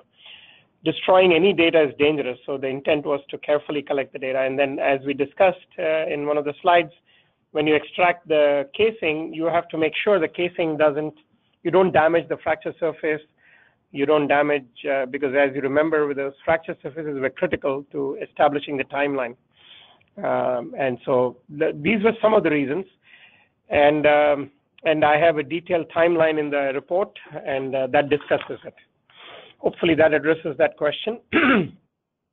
And we can give you more specificity if required, but that's part of the report. It's in the report. Second question, and I'm going to be turning this over to Randy Rudolph. So Randy Rudolph will be answering the question. I'm going to be asking the question. So the question was, Blade stated that its list of casing failures / leaks is different from the list that SoCalGas provided. Within brackets from report page 169, Blade normalized the SoCal data to determine the actual number of wells with leaks and the actual number of leaks. And the question is, what does normalize the data mean? Randy?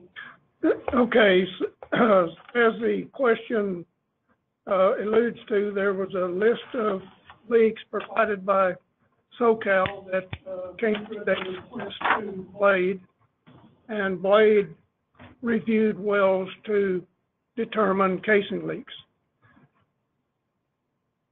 In the list that SoCalGas provided, they listed as a leak each time the leak was identified. For example, in well SS25A, there was a stage collar leak that was listed in 1981 and again in 1982.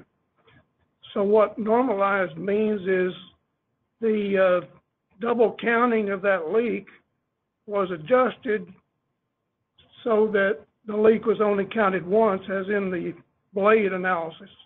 So when we identified a leak, it was identified one time. So, that being said, the set of wells that Blade analyzed was slightly different from the data set that SoCalGas provided. And to further explain that, some leaks were identified by SoCalGas and not by Blade, and then vice versa. Another difference in the SoCalGas list was they counted casing shoe leaks, water shutoff perforations, and so on as leaks. Blade did not count those because those were not related to the root cause analysis. We were focused on casing integrity, and so casing shoe leaks were not in the casing, and they were not relevant to the root cause analysis. So I think that takes care of that one. Yep. Thank you, Randy. The next 3 or 4 questions will be still Randy. So the next one that was, all of these questions were asked by Avisha Patel from SoCalGas, so I won't repeat that. No other questions have come in yet. So there are approximately 20 plus here. Next one, also Randy, were the casing failures / leaks that you identified in the report different from each other? Right. So the term casing failures is a broad term, and it's also it's defined in the supplementary report titled "Analysis of the Aliso Canyon Gas Storage Wells with Casing Failures," and the definition is that's a condition or defect where the casing fails to perform in the manner that it was designed to. For example, a leak is obviously a failure, but failures also include parted casing, tight spots, and there was 3 in the other category, which were split casing in the wellhead, earthquake, and deformation and deformed casing. So the number of leaks was 93 out of 99, so leaks were the major part of that. Also, there were 4 parted casings, so those are the more serious ones. Tight spots are included because when tight spots are repaired, they're normally reamed or milled or swedged, so that tends to damage the casing, which can cause casing leaks or lead to future casing leaks. Okay. So the next one, so for example, are stage collar leaks the same as casing leaks? Yes, definitely, because a stage collar is a component of casing. It's put in there for purposes of cementing the casing. It has moving parts. It has elastomeric seals. Unfortunately, those seals can leak with time. So casing leak and a leak in the stage collar has the same problem. It causes loss of pressure integrity for the casing. Stage collars were used commonly in the 1970s in wells that were drilled for gas storage. Many of them leaked, and casing patches were installed in order to mitigate the leaks. Okay. The next question is, and again, it's Randy who will be answering this. And does your list of casing leaks include leaks that occurred before Southern California Gas Company operated the field as a gas storage field? Should they all have been categorized together? That's a good question. That, as shown in the reports, Blade identified 99 casing failures. As it turns out, 3 of those were identified prior to 1970, and the field was converted to gas storage in the early 1970s. So only 3 of the 99 were identified prior to the field, to the gas storage field. We looked at all the gas wells that were designated as gas storage or gas storage oil and gas by Dogger. So we included the 3 wells just for completeness. 2 of those 3 wells identified failures in 1969, and then 1 was prior to that in 1952 while they were drilling the well. Okay. So there are 2 more in this section that is also still Randy. Is it more appropriate to characterize the leaks by cause, for example, corrosion, gasket, threads, etc., and or by size? By size, the questioner means with respect to either volume of gas released or size of leak source. Example, pinhole, pitting corrosion, general corrosion, etc. That's a good question. That gets us back to what is the root cause of these leaks. And unfortunately, the causes of these leaks were really not characterized by SoCalGas. And the lack of the follow-up on the investigation or failure analysis, we identified that as one of the root causes on page 237 of the main report. The reports were not very detailed, and there was not enough information in the reports to basically determine the root cause of these problems. And so while it would be nice to define these causes in more details, the data just wasn't there. And that was our intent when we started. So. Right. For example, in many of the cases, the casing leaks, the reports did not show whether the leak was in the pipe body or in the connection, and That's important to know. As far as the volume of gas released, that's be very difficult to determine. Most of these leaks all these leaks are downhole.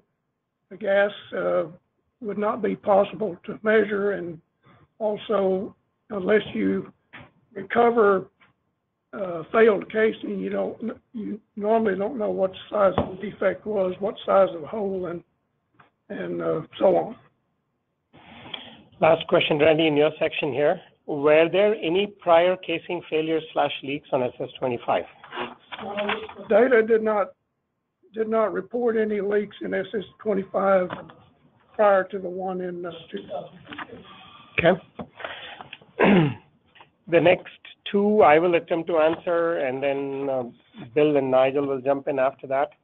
Bill will jump in, and then we're going to go around on these questions. The next question is, it's a good question. What assumptions were made in the determination of corrosion rate?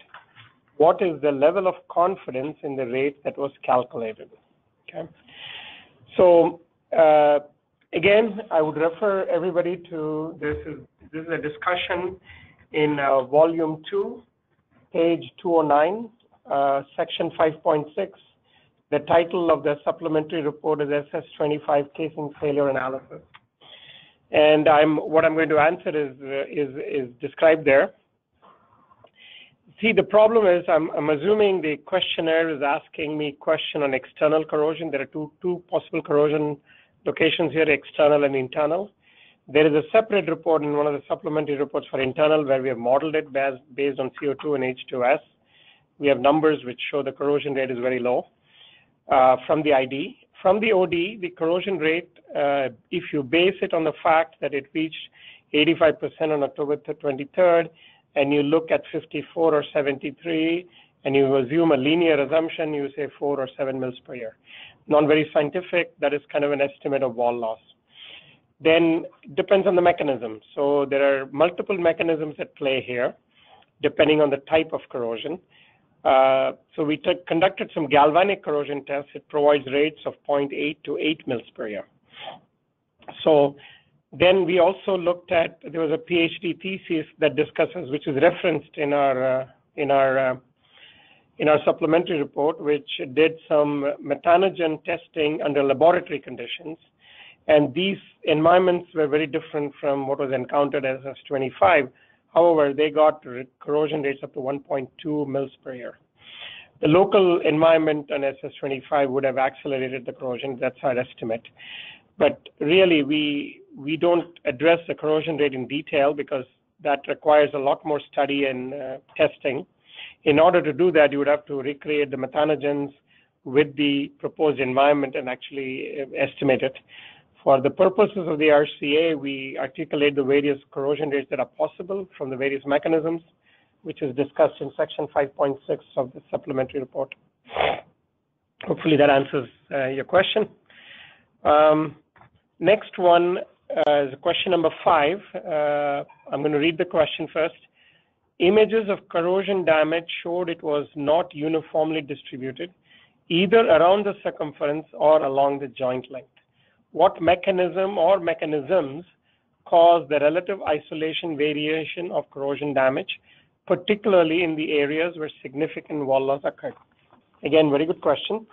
This is question 5, and this is addressed in pages 178 to 194 in the main report, and it is also addressed in the supplementary report in pages 200 to 215. Now, as you remember, those of you who have looked at the main report or the supplementary report, the corrosion was different types. We categorized them as type 1, type 2, and type 3.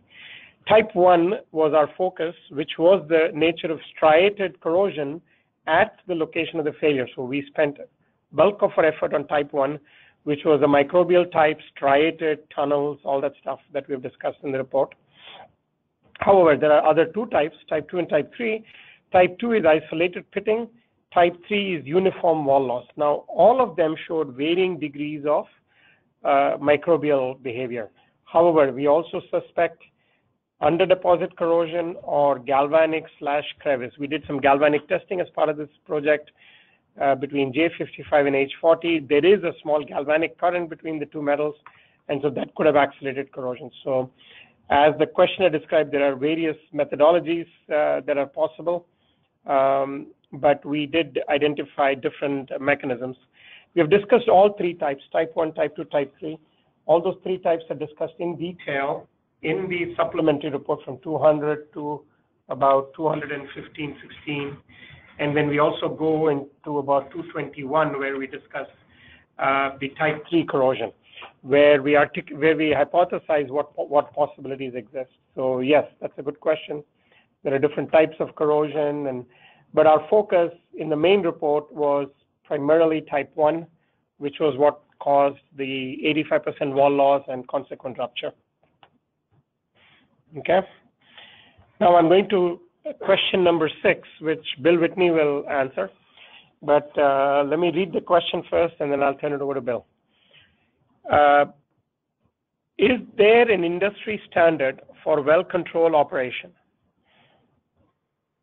That's question one part of the question. The second part is your conclusions on well control are based on the knowledge you gained through your investigation. Did your findings consider the information available on the well control operation while the incident was occurring? Bill. So the answer to the first part on industry standards for well control operation is yes. The American Petroleum Institute has a recommended practice. It's titled RP 59.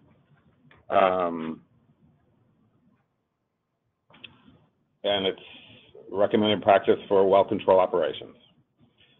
As far as we're aware, there is no industry standard for blowouts. But having said that, there's an extensive amount of literature and experience on blowouts going back decades. So the theory, the procedures, the equipment, the analytical tools for dealing with blowouts are well established throughout the industry.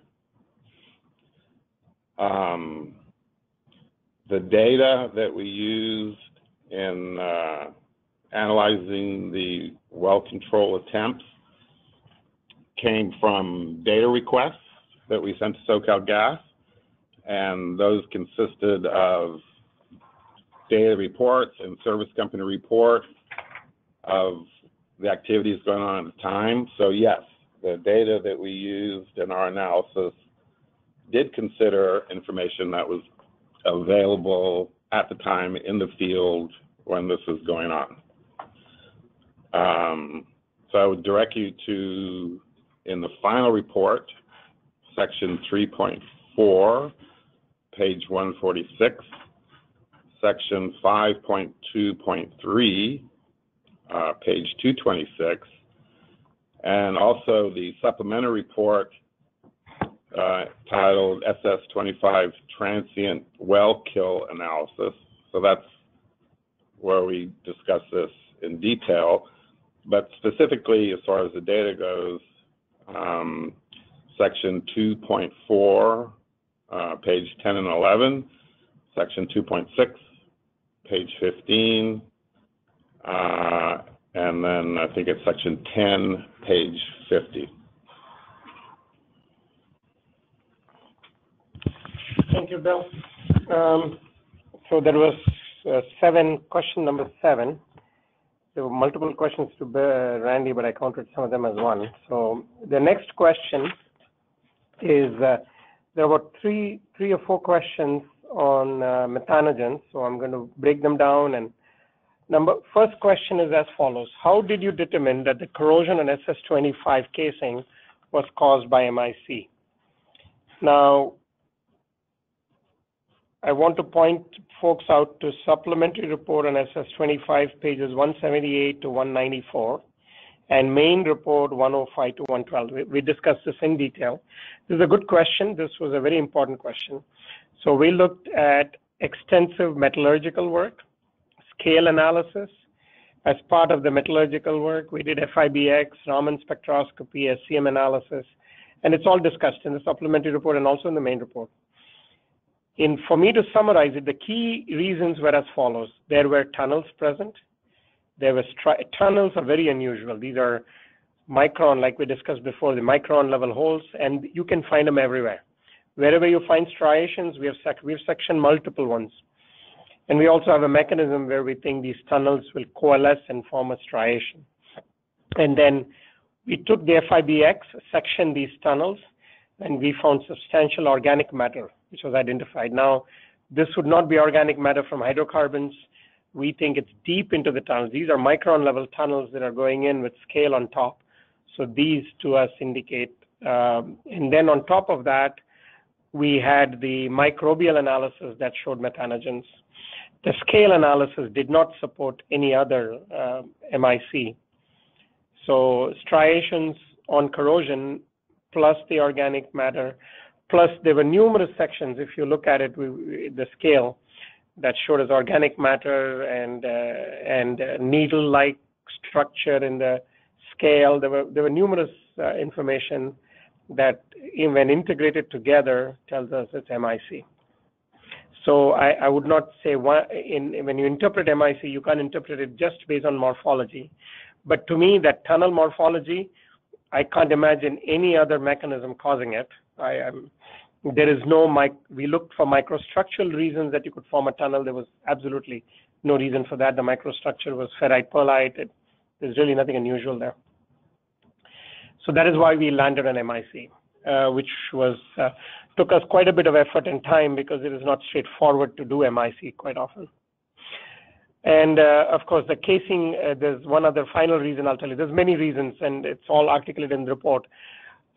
For you to have external corrosion, there should be a substantial amount of any other mechanism, substantial amount of gas leak from the connections, and those gas should saturate the water and then cause corrosion. We could not quantify that. We could not quantify that amount of gas going into the annulus and corroding it, and we didn't find iron carbonate. So that is another reason. So when you look at all of that in totality, it is MIC. So let me read the next question. Number 8, how did you determine that this methanogen caused the MIC? And number 9, I'm going to read both questions and I'll answer them both together. The number 9 question was, how did you determine that methanogen you identified was the type of methanogen that was present before the leak? Good question, both of them. Okay. So many samples were collected during this project. There is a separate report called Analysis of Microbial Organisms, supplementary report as part of volume 2. I would really look at that because that goes through a very detailed analysis. We took samples from scale from various locations, and we conducted MPN, qPCR, and Applicon methanogenomics. MPN we did because that's pretty standard, but it doesn't necessarily give us any value as far as this project goes. qPCR tells us the quantity of bacteria available. Applicon metagenomics with the DNA tells you how much of that quantity is a specific type of bacteria. In this case, it was methanogen. And so so there were 2 joints, joint 24 and 25, that were extracted, and when they were pulled from the well, our microbiologist, Liz Summer, was on the rig. She actually took as many samples as possible, I forget, 40 samples or so, and then we analyzed those. Those turned out to be the most useful samples because across every location on that joint, which had striations, which had tunnels in it, we found 43–44% of methanogens. And it is discussed in pages 115 to 118 of the main report. Now, table 13 of the main report also shows what kind of methanogen. There were Methanobacterium and Methanobacterium arhuncens. These are the only 2 that the literature has identified, and these were predominant in those samples, all the samples, not just one. If there's only one sample, you can't make that interpretation. In one joint, across top to bottom of the joint, you could find it everywhere. And it was most abundant, and it's known to cause corrosion. Now, you could argue, did this happen after the event? The reason we don't concur with that view is because we took scale from the surface, scale from below. We did Raman spectroscopy within the pits. We found no sulfides, no carbonates, no pyrites, nothing that tells us it could be SRB or any of the other type. And that observation is consistent with the microbial analysis where we did not find sulfate-reducing bacteria. We should have found that in the amplicon metagenomics if that was the cause. So really the data was very clear. The only other bacteria we found was alkaline something. It's listed in table 13. And that is innocuous, that does not cause corrosion. So the only corrosion causing were the two methanobacteriums. So hence we landed on methanogens.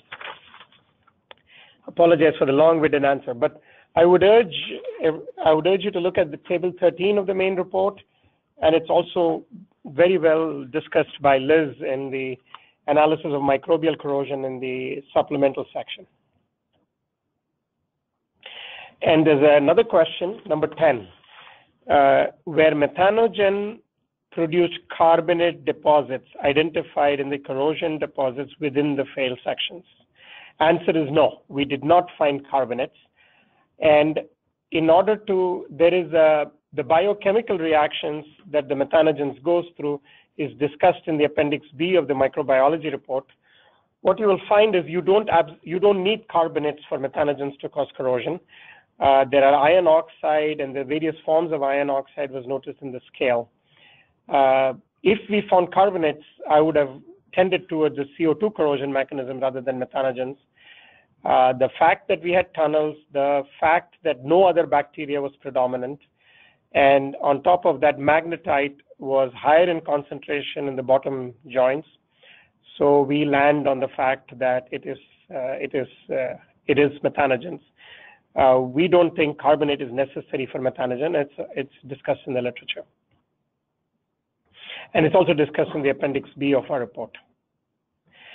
The last question, oh, there's two more on the methanogens. Okay, there's two more on methanogens. Number 12, did you evaluate all potential nutrient sources? Oh, sorry, I made a mistake. There is a different question. No, I'm going to go to this question. That gives me a break. This is a question for Bill. It's number 11. Did you collect samples from the outer surface of externally corroded 7-inch SS25 casing samples at the time these casing sections were extracted in November 2017? Were any of these samples analyzed for the presence of microbes? Okay, yes. We inspected every joint as it was extracted from the well and took samples of the material on the outside of the casing for those joints that we recovered in 2017. All those joints and the samples were subsequently shipped to Houston to the project warehouse here. Now, we did not initially suspect microbial corrosion because, as Ravi has mentioned, that's kind of atypical. So those first samples that we took were sent for a conventional scale analysis. Now, when we subsequently became aware of the potential for microbial corrosion, then we took a bunch of additional samples of the pipe around, or from the pipe around where the failure occurred. We took these samples at the warehouse, and those samples were exclusively analyzed for microbes or microbial corrosion. All right, in 2018, so that was August of 2018, we recovered some additional joints from SF25, and we took a bunch of samples from those joints, and all of those samples were exclusively analyzed for microbial corrosion. So this is mentioned in the main report, section 2.3.2 on page 41, and also in the supplementary report titled Phase 3 Summary summary report. So section 3.5.1, page 20, section 4.2, page 27, section 4.4, page 39, and then of course, as Ravi mentioned, what was done with those samples is discussed at length in the supplementary report, analysis of microbial organisms associated with the SS-25 production casing. Okay. Thank you, Bill. So let me go back to the question that I jumped, unfortunately. I'll go back to that. Then is question number 12 from Avisha Patel. The question is, did you evaluate all potential nutrient sources for the MIC? Would carbonate in the groundwater or other assimilable organic carbon compounds in the depleted oil fields be a credible nutrient source? It's a good question. No, we did not.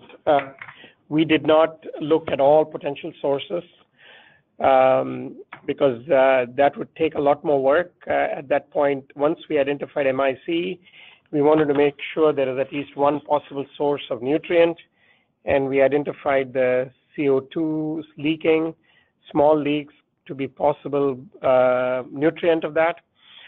Now, in the groundwater samples that we looked for, we didn't see any carbonates, we saw sulfate. So that's why we were after SRBs to see if SRBs were there. So the groundwater had some sulfate, which was around 140 milligrams per liter, still small. Now, the question is valid. Are there other carbon compounds in the oil field? It's possible, but it's highly possible that there are some other carbon-containing compounds that came with the groundwater that we didn't find. We didn't find any of that in the boreholes, so it doesn't mean it's not there at SS-25. So to answer your question, we did not feel it was necessarily relevant to what we were interpreting. But yeah, it's possible there are some other sources of nutrient also in addition to CO2. And okay, number 12.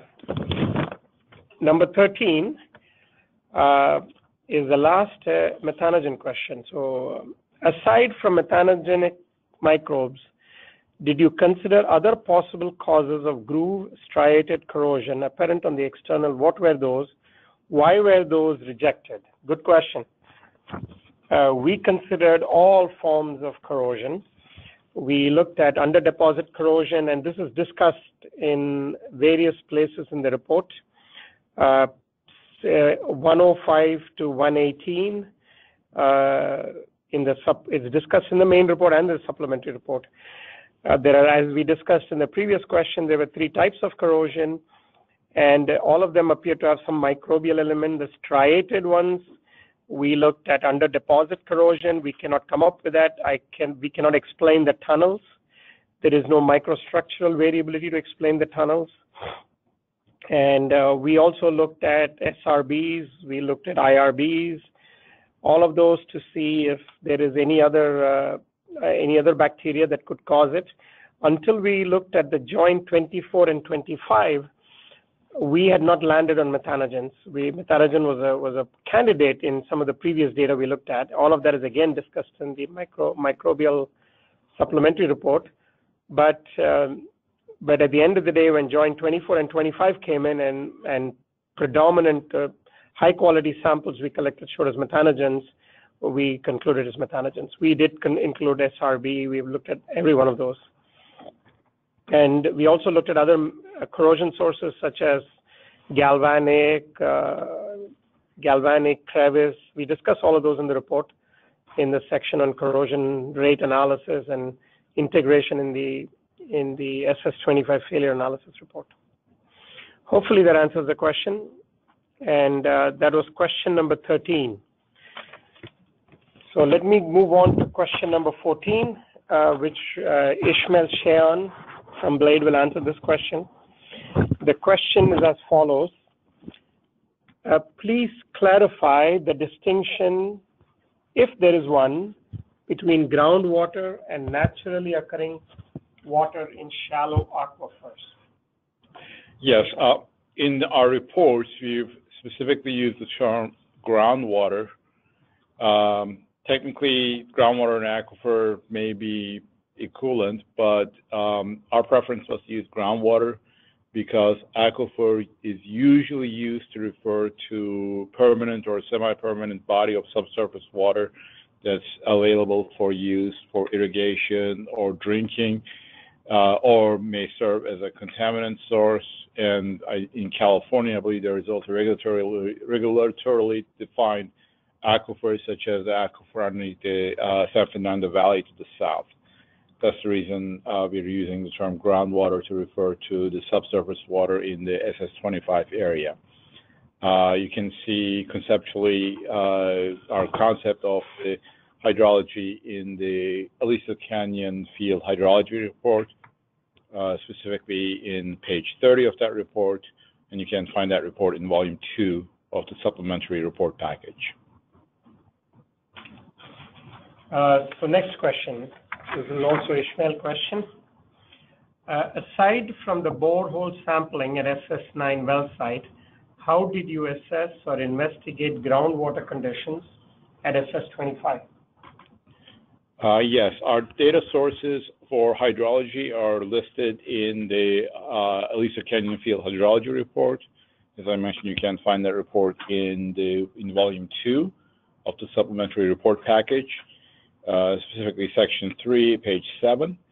And the sources are the data sources are the groundwater monitoring wells, including the groundwater elevation measurements, as well as the samples we obtained from the wells in about the 2 wells that are drilled 600 feet to the south of the SS25.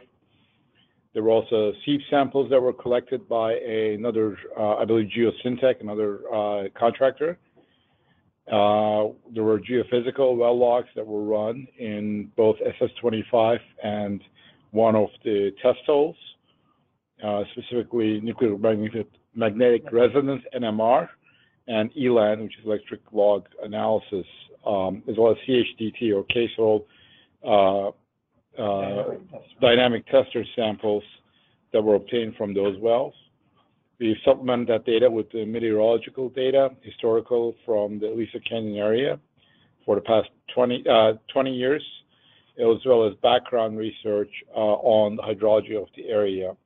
And specifically, there was actually a comprehensive study that was put together in the 60s as a part of a legal case called the Report of the Referee that actually has a lot of useful information. Thank you, Ishmael. The next question number 16. Hang on. Number 16, how did Blade determine the amount of groundwater that would have been present in the annulus between the production casing and the surface casing prior to the leak? How would it have fluctuated over time? This is a good question. This is an important question because we also had this the concern. So we looked at the distribution of corrosion on the OD of the 7-inch, and it is shown on page 103, figure 88 of the main report. What you will notice is when you go from the top of the wellbore to about 680 feet approximately, there is no corrosion or very little corrosion. Then from 685 all the way to 1024 feet, slightly up below the shoe, you will find all sorts of corrosion, type 1, type 2, type 3. Varying depth, striated, pinhole, grooves, isolated, you'll find every type of corrosion, which we have characterized. Okay? And so that tells us, that kind of told us indirectly that the liquid level in the annulus, the corrosive liquid level was 685 and below, or 600 and below approximately. It was not above that. So that was one indication that told us the water level prior to the incident, prior to the leak. Now there was another analysis done. Nigel and Ishmael did it extensively. They looked at temperature deflections. They looked at the temperature data from SS25 in detail. They zoomed in on the first 1,000 feet for the last 30 years, I believe. It is on figure 86, page 101. What you will see is at around, there's a shallow deflection in temperature which we believe is related to surface cooling, which is typical of Aliso Canyon wells. That is not relevant to this. However, when you go down to around 700 feet, you will see a consistent blip in every one of those temperatures, which to us indicates a water level. It's approximately 700 feet. It changes a little bit. So that is how we established the liquid level in the annulus.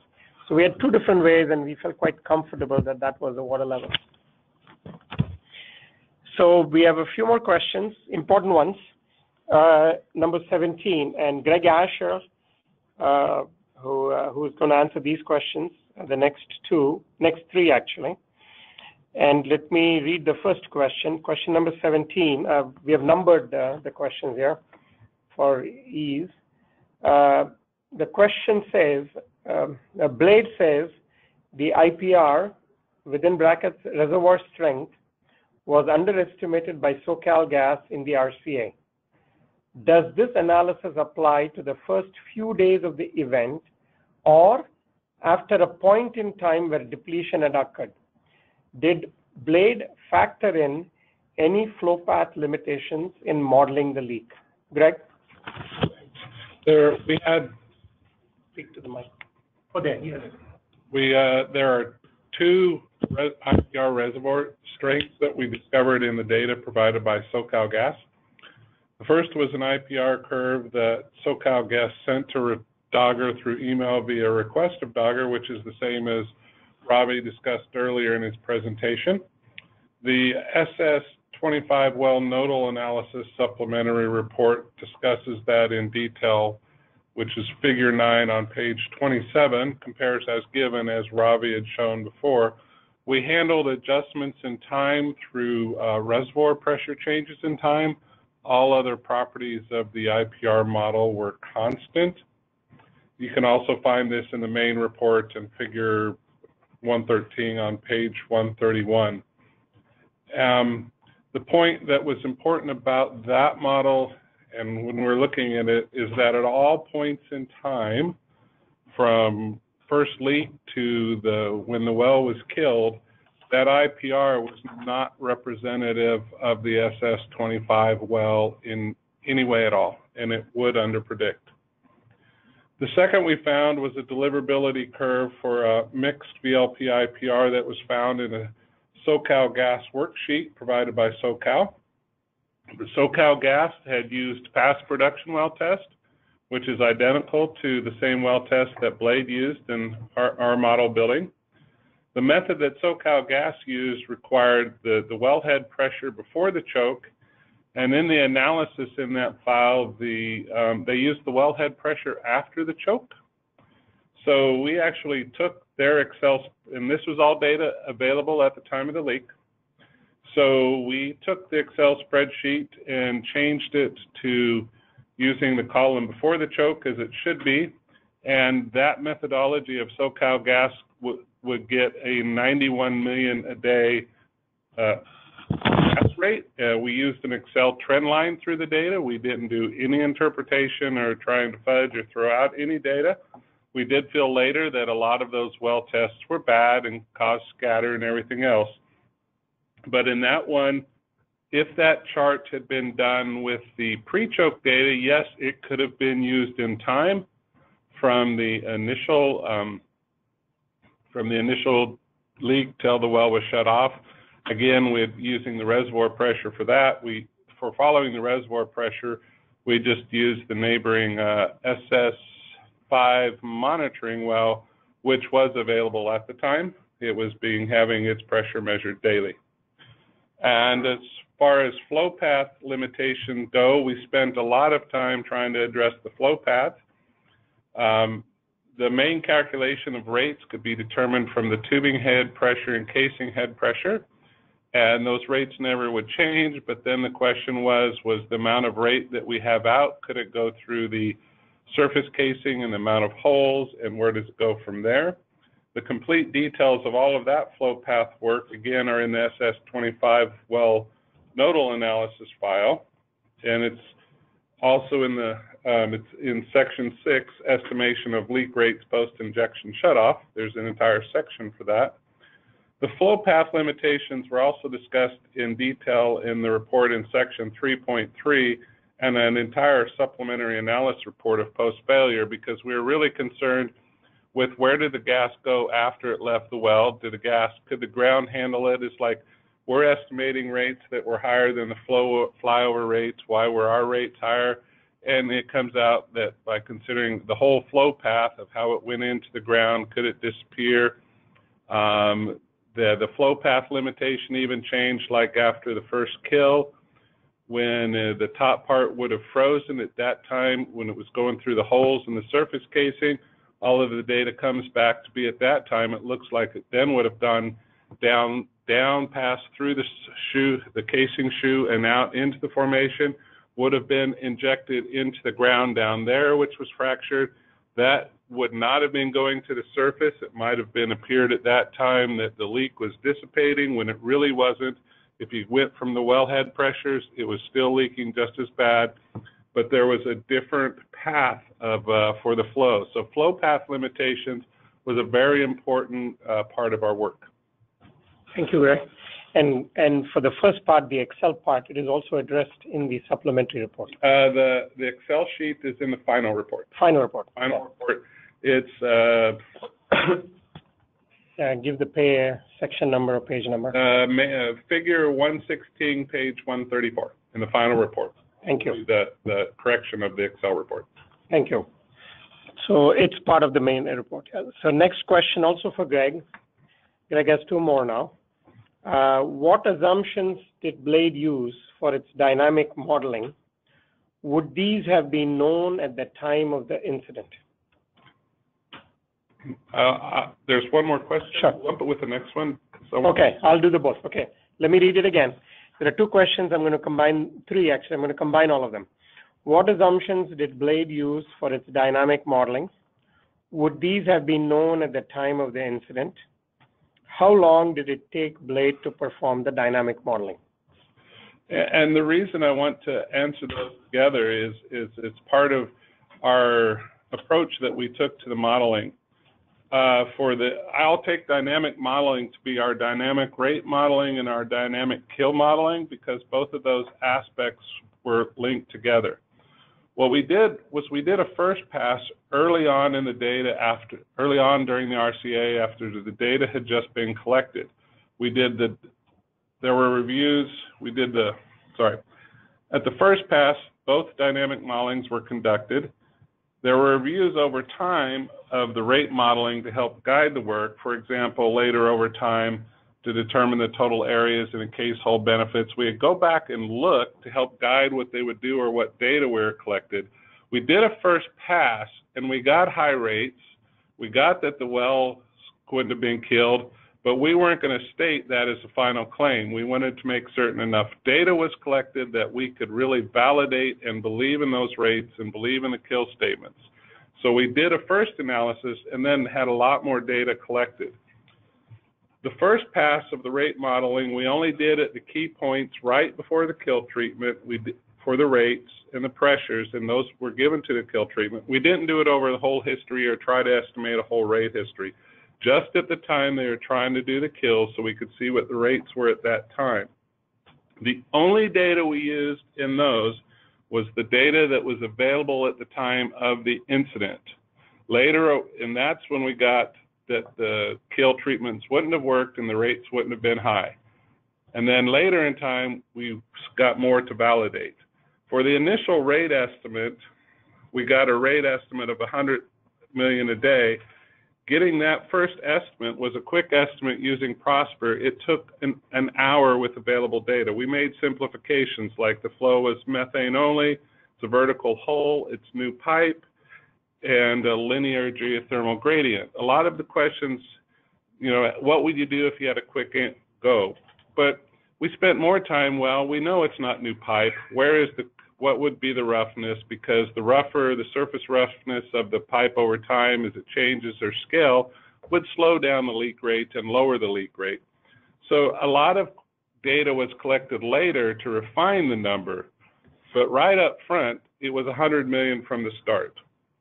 The key rate points estimated in the first pass were done with Prosper completely in a week.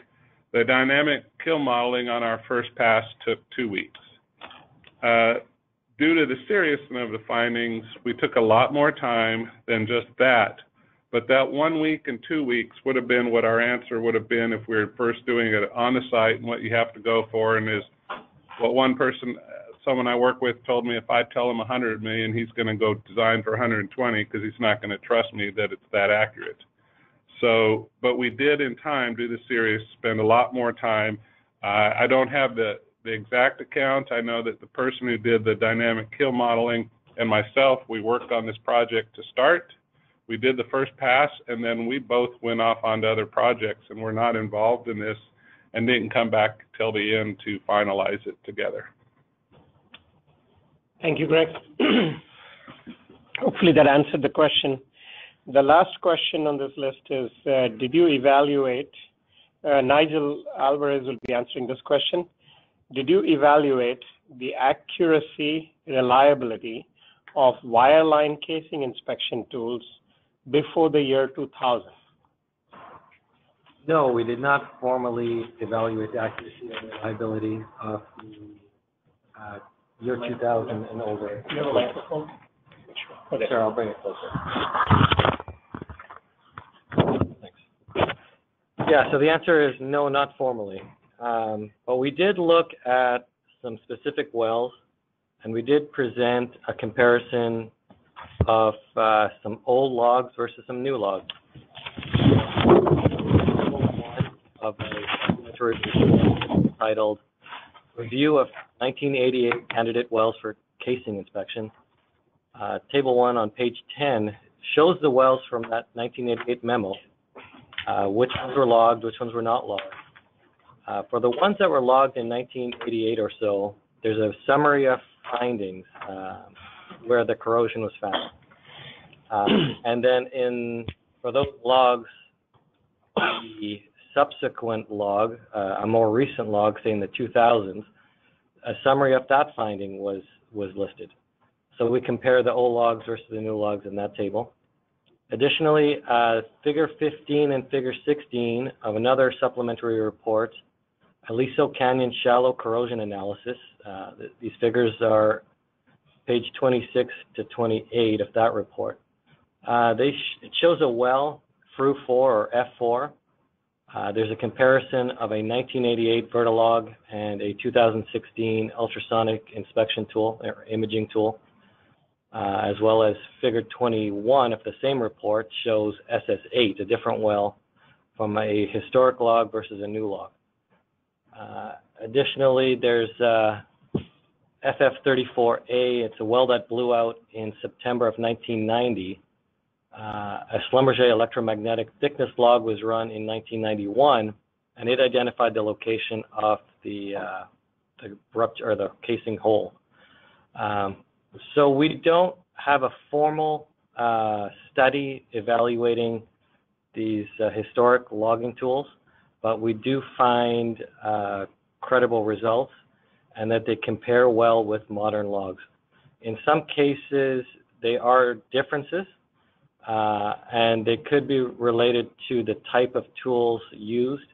For example, most of the historic casing inspection logs were MFL tools, or magnetic flux leakage tools, and they don't compare as well with the modern ultrasonic tools, but they do compare well with the modern MFL tools. So technology compares well, MFL to MFL. That's it. Thank you, Nigel. So we've got a couple more questions. If it's okay with you guys, we will take a 5-minute break and we'll come back. Just 5 minutes. It is 1:40 right now, which is 11:40 Pacific time, 11:45, 1:45. We'll be back. Thank you. Any other questions, please send it to us right away.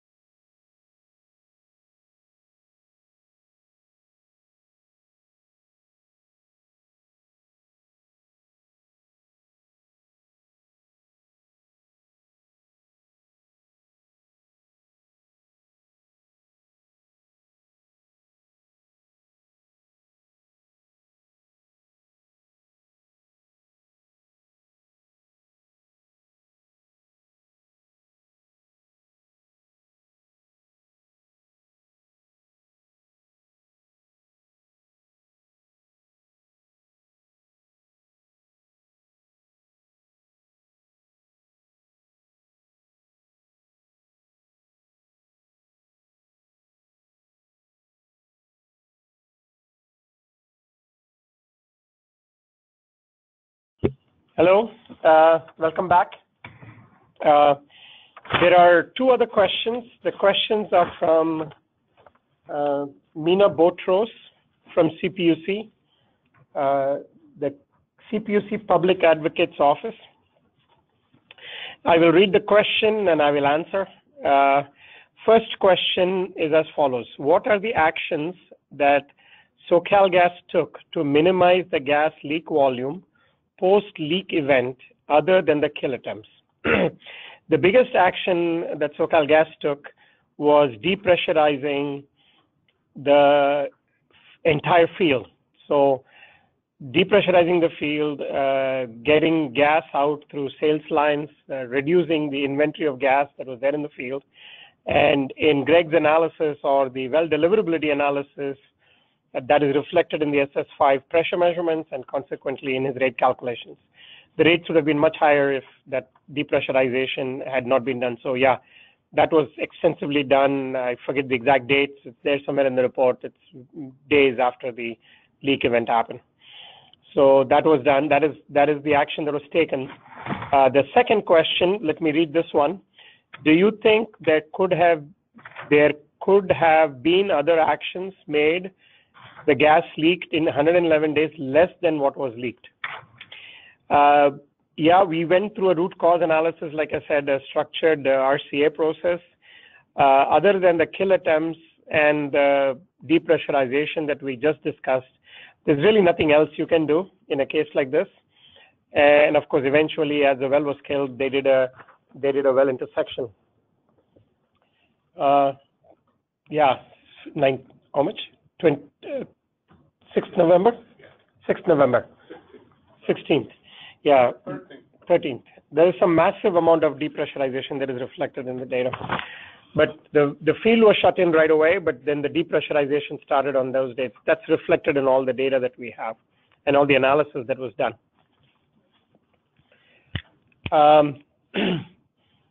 Any other, and there are no other questions. I'm looking at my team here at the email. There are no other questions. I appreciate, I didn't realize I would actually take 2 hours and 45 minutes. I apologize. Jack Mulligan was hoping that I would be done in 1 hour. I apologize for that. Thank you very much, everybody, for attending. As Christina said, this is recorded, and thank you very much. Bye.